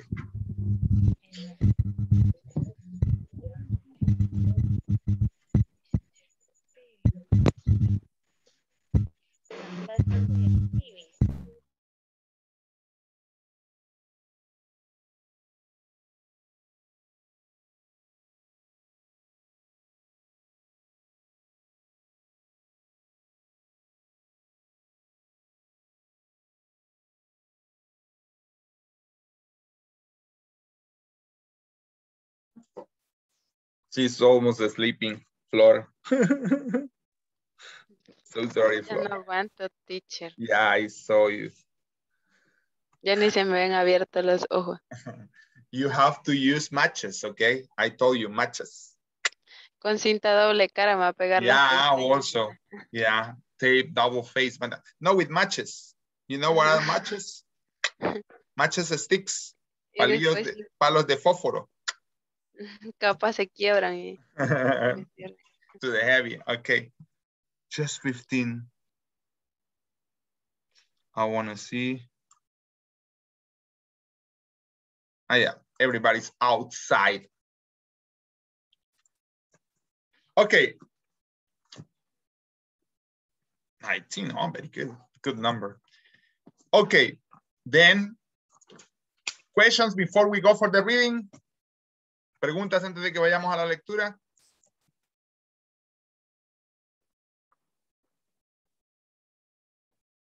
No, we go for the reading then. Let me see if I got. No.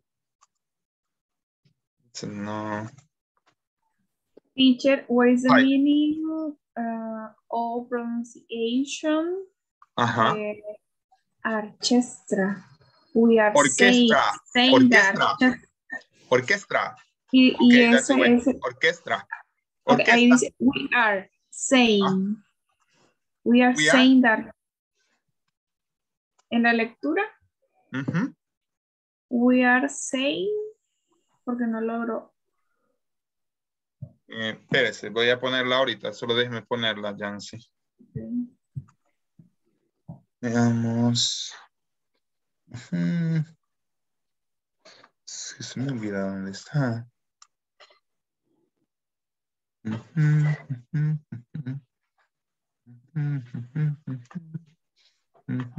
So it's here.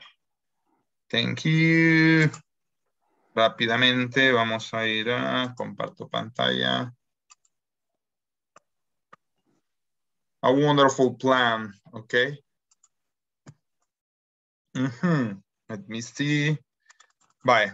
Okay, rápidamente. Allison and Nate, our brother and sister, live together in an apartment. They attend university in the same city. Deténgame si no saben alguna. So they attend in the same. So they live together to share expenses. Their parents live in a different city, but they are visiting their children this weekend. In fact, they are arriving. Sorry? Ajá. ¿Quién me detuvo y me diga cuál es la oración? La que no sabía. Yo no fui, pero tengo una pregunta. Ajá. Dice Logger. ¿Dónde? Logger. They live. They live together. Juntos. Okay. Together, yeah, to share expenses, gastos. Their parents live in a different city, but they are visiting their children this weekend. In fact, de hecho, they are arriving at the airport in about 1 hour. De hecho, están llegando al aeropuerto a cerca de 1 hora.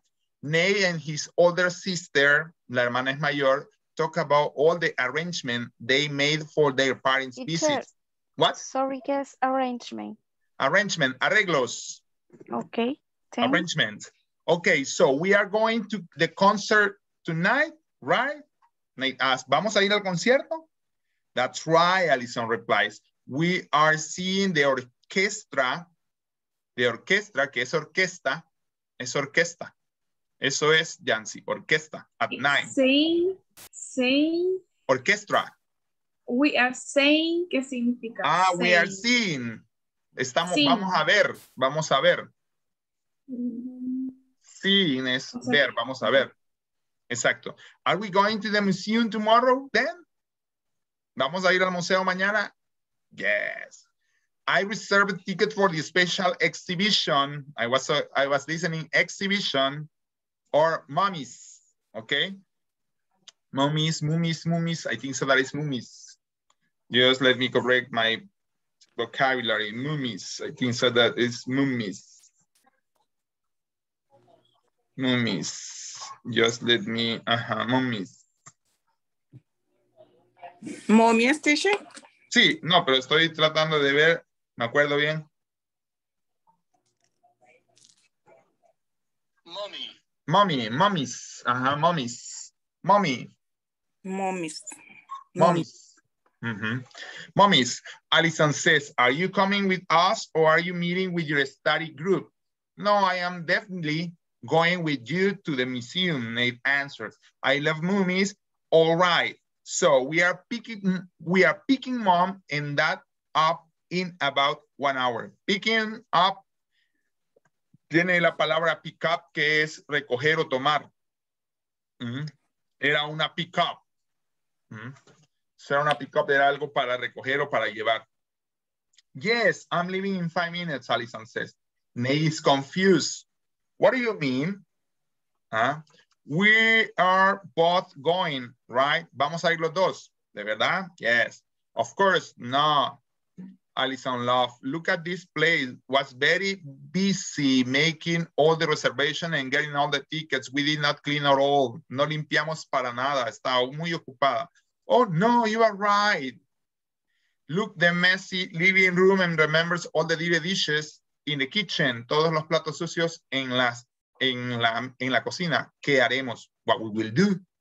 Don't worry, my dear brother. No te preocupes, mi querido hermanito. Alison says, smiling. You know, I always have a plan. Tú sabes que siempre tengo un plan. Is a cleaning service coming? Like us. ¿Está viniendo un servicio de limpieza? Are mom and dad staying in a hotel? Esta era la pregunta. ¿Se va a quedar la mamá en un hotel? ¿Está? No.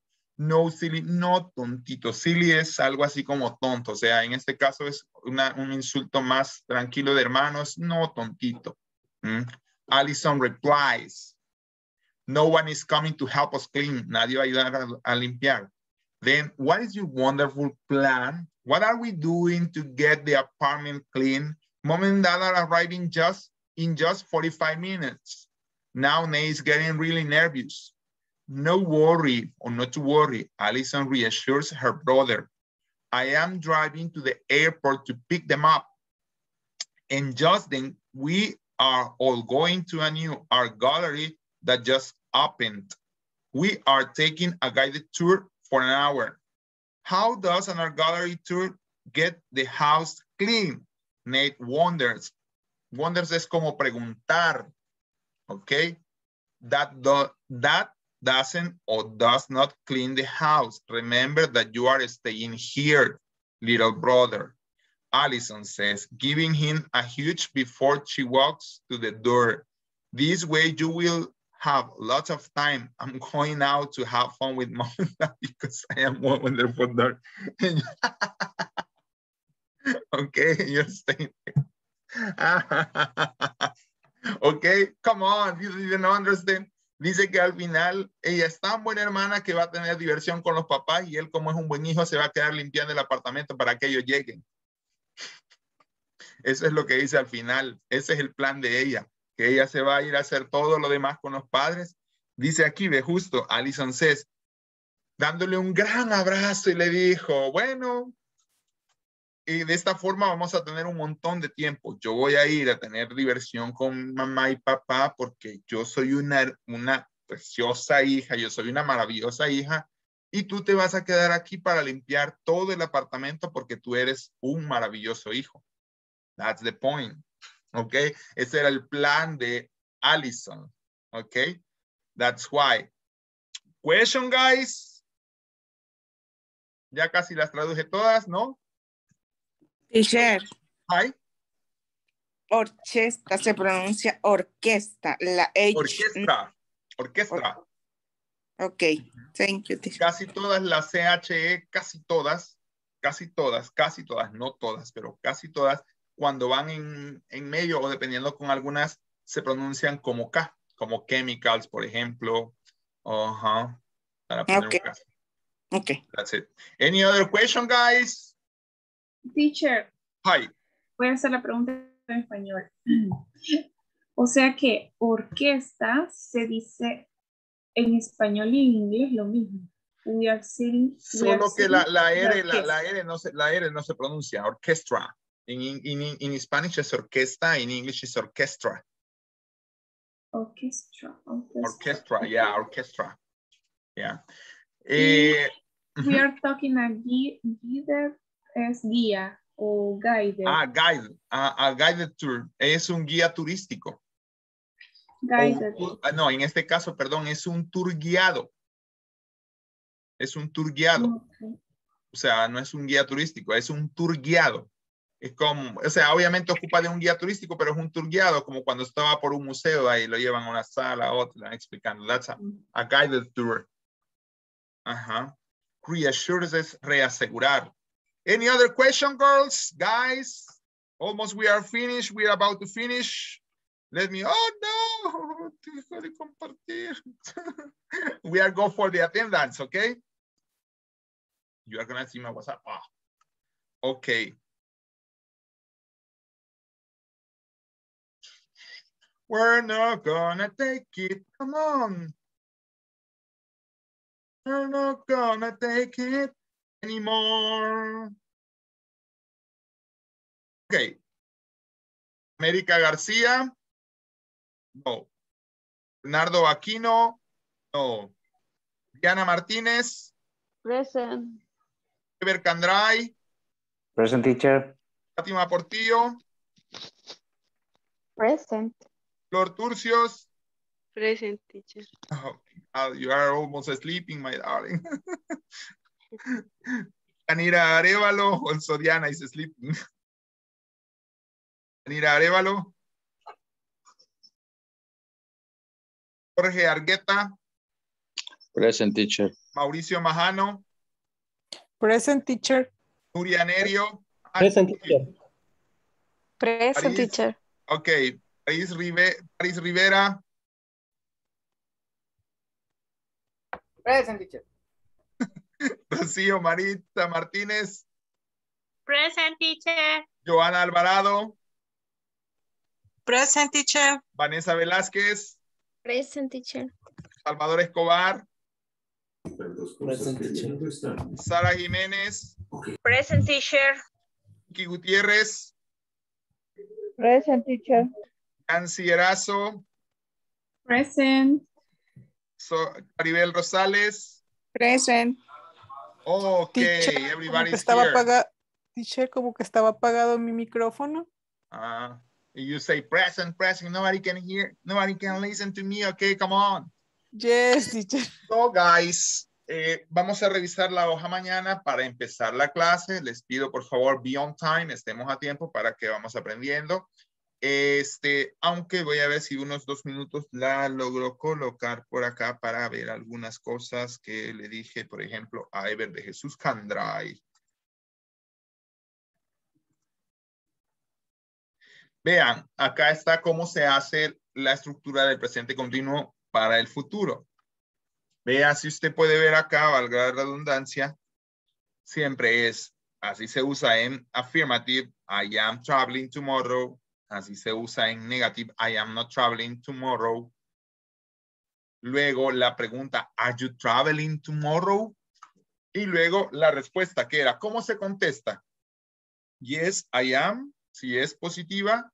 Y no, I'm not, obviamente con todas las variantes del pronombre. Si es he, es yes, he is. Si es no he is not o no, he isn't. Si es yes, she is. No, she isn't, ¿ok? Por eso estas páginas debe de guardarlas porque le dan la estructura. No solo le vuelven a dar el ejercicio, sino que le dan la estructura. Y usted ve, por ejemplo, la primera está completa. Sam have lunch. Entonces dice, Sam is having lunch at the cafeteria tomorrow.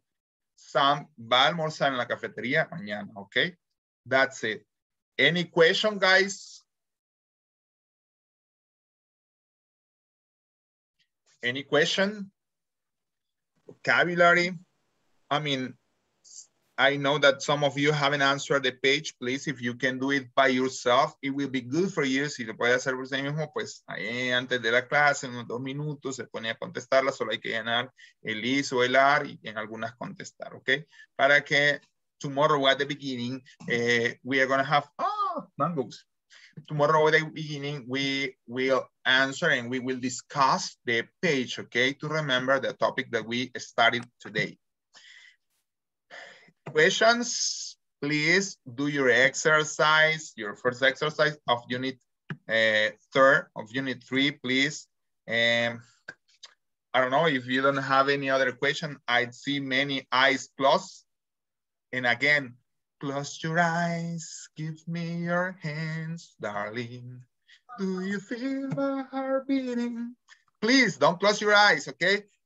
So, study. Guys, study and practice your English, even if you are talking alone in your work, okay? And if your boss is visiting you and see you talking in English, and if he asks you, are you crazy?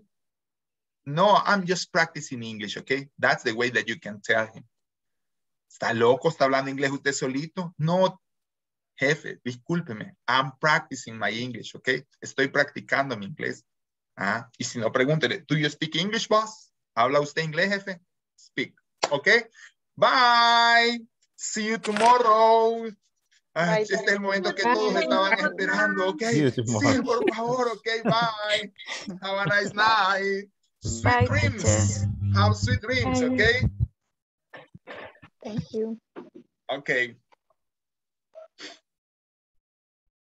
Bye. Abraham. Hello, No, you cannot go, Abraham. ¿Oh? You cannot go.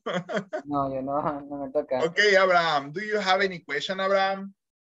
Pues ahorita no, teacher, solamente estoy esperando llegar al momento en el que ya pueda ocupar más que todo los tiempos de, como le decía, has been, have been. Pero usted ya estudió inglés en algún lado. Sí, estudié en Prolingua, estudié unos 4 meses, luego me pasé para I4CC unos 3 meses y más que todo he estado alrededor de amigos de infancia que se han ido a Estados Unidos y han regresado y la costumbre de ellos de que agarran allá de hablar inglés se me pegaba a mí varias cosas y al principio usted dijo que a veces mantenía un vocabulario como más natural de allá y me gustó escucharle eso porque fue como que me acordé que mis amigos de infancia me enseñaban varias palabras así como de la cultura de ellos allá. Exacto, es que cosas que a veces... Eso, no con las palabras propias. Ajá, es que a uno le enseñan el inglés formalito, así como, vaya, yo dije, a uno le enseñan así como, ¿cuántos años tiene? Ah, yo tengo 25 años de edad, y uno dice, I am 25 years old, pero en inglés, ya cuando tú oyes a la gente, I'm 25, ok? So, no tienen ese formal. But if you want, you can speak to me now. You are going to have like 10 minutes to speak and to ask me many questions, even about that kind of structures if you want to know, okay? So as I know that you have a good English level, you can speak in English to me, okay? Yes, because, well, the problem with me is like, I'm very shy. Why you are very shy? I don't know, maybe I'm not costumbre. I don't have the custom. And I don't have the custom. The other people here can hear me. And, yeah. And that is, I feel shy. But don't worry. Well, if you have a good advantage that you say that you have a friend of you who speaks English. That's a good advantage because you can talk to him, you can ask some vocabulary, even you correct because in my case, I know I never have traveled to the USA. So that's why I have a Salvadorian accent. I know, I mean, it was like a point that I have to improve, but imagine was as I was talking to you, I never have traveled to the USA. I think so that maybe the next year I will travel, but it's just a plan, okay? But I would like to travel to improve my English, to be exposed to the real English language.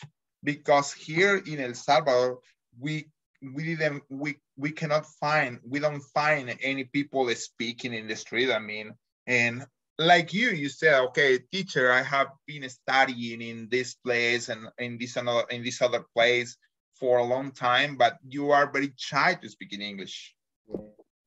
Even if you know some of the structures. I saw you and I imagine, and I want to be very truly for you. I know that you get bored with these classes because these classes are for beginners, okay? But I saw you that you are getting bored. Even I don't know, Bernardo, I feel that he's getting bored with these classes because the two of you, and like Rocio, I was talking to Rocio and also Rocio, maybe Bernardo, you have another level. I mean, these beginners classes are like kind of boring. You are here because you have to accomplish a schedule. I know, because you have to accomplish the percentage of attendance. I know, but you are kind of bored. Maybe for you, I mean, the good thing, I think so, is just the vocabulary that I'm teaching you. with each that I gave you is like a vocabulary that you are learning. But I think so that for you, the structures are very easy, piece of cake, because you have studied before, no? Yes, yes. And two, my sister studying E4CC, and my sister and me, sometimes we practice together. Okay. But because I work all day, I don't have time. Okay. Sometimes I don't have time because yes. But do you live with her? Yes, yes. Okay. So, but there is no time. I mean, she's studying and she has another things to do and you have to work. That's why you don't have time to practice, to chat between yourselves. Yes, that is the only things I need to improve. I need to improve and fix too, because I need practice more. Que se me quite lo penoso también. You don't have to be shy, but yeah. that's I mean, you have to fight against, because I understand when the people ask me where did you learn English? They ask me. First, I learned English here in El Salvador, just at the university. I never have trouble, and not like you. You have learned, as you said. Maybe you are a little bit young. How old are you?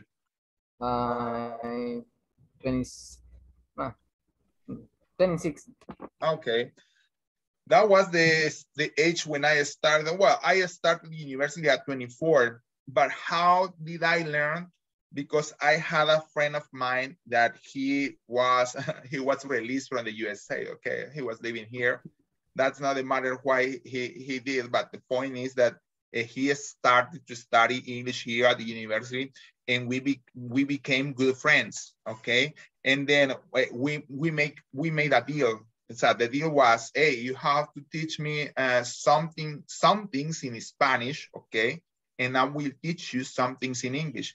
And also, he always tried to speak to me in English, and I correct them in Spanish. That's why I have a very good level, because I know some teachers that they don't speak too much English. I know some of them. That's not matter to me, but I know some of them. And also I know some teachers that they have a better accent than me. Because as I told you, my accent is very Salvadorian. I have to be correcting myself doing this and checking the cell phone, the dictionary cell phone, to know how to pronounce.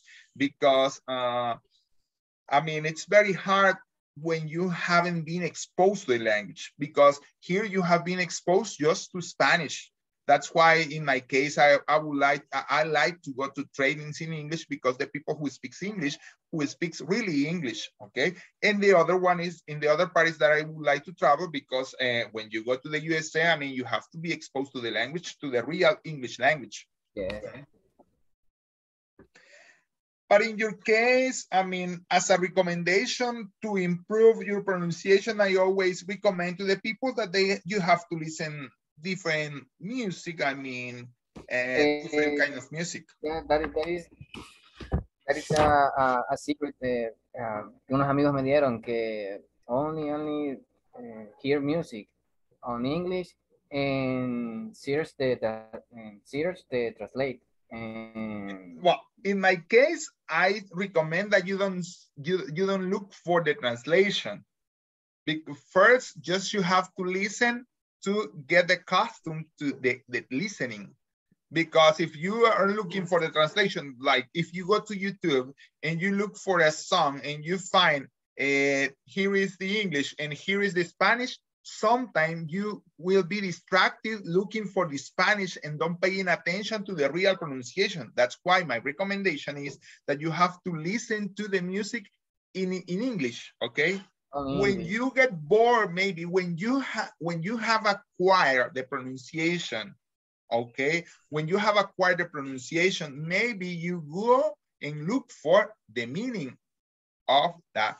Because if not, you are gonna get like looking for you are not gonna listen in very well the English, because you are paying attention to the Spanish. Like when you watch a movie, with the subtitles, you don't pay attention very well to the movie because you are looking for the subtitles. Yes or not?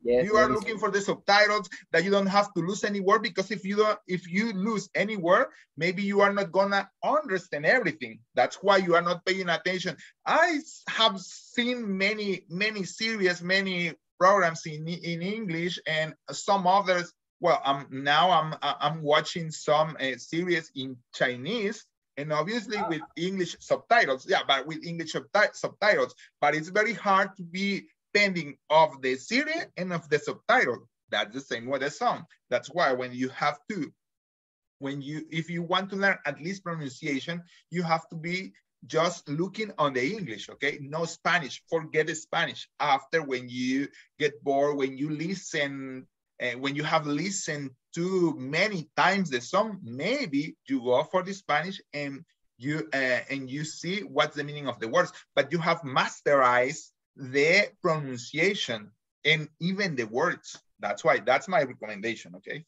Well, but it's a good point. It's a good point and a good concept. Okay. So, Abraham, I don't know if you have any other question, you can ask me.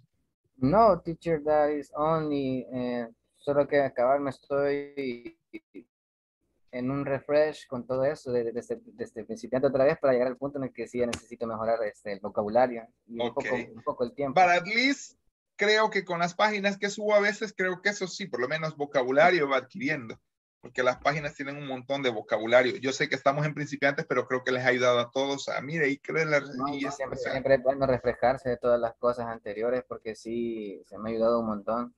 Refrescarme y volver a hablar en inglés, más o menos. Ya me di cuenta, va a quedar grabado. Algunas veces se me ausenta, ya me eché el rollo. Sí, no, pero no va a pasar eso, teacher. No, es que esta semana sí me tocó algo pesado y sí me dormía más o menos algo temprano en clase. Aunque están grabando, no, ya se me cuenta, pero... Sí, me di cuenta. Abraham, where is Abraham? Pero pendiente estaba para las listas, ¿ok? Okay. So, if you don't have any other question, no, teacher. Nice to see you. Sweet dreams. Have sweet dreams, okay? Thank you, teacher. Good night and take care. Thank you. You're welcome. Bye. Bye.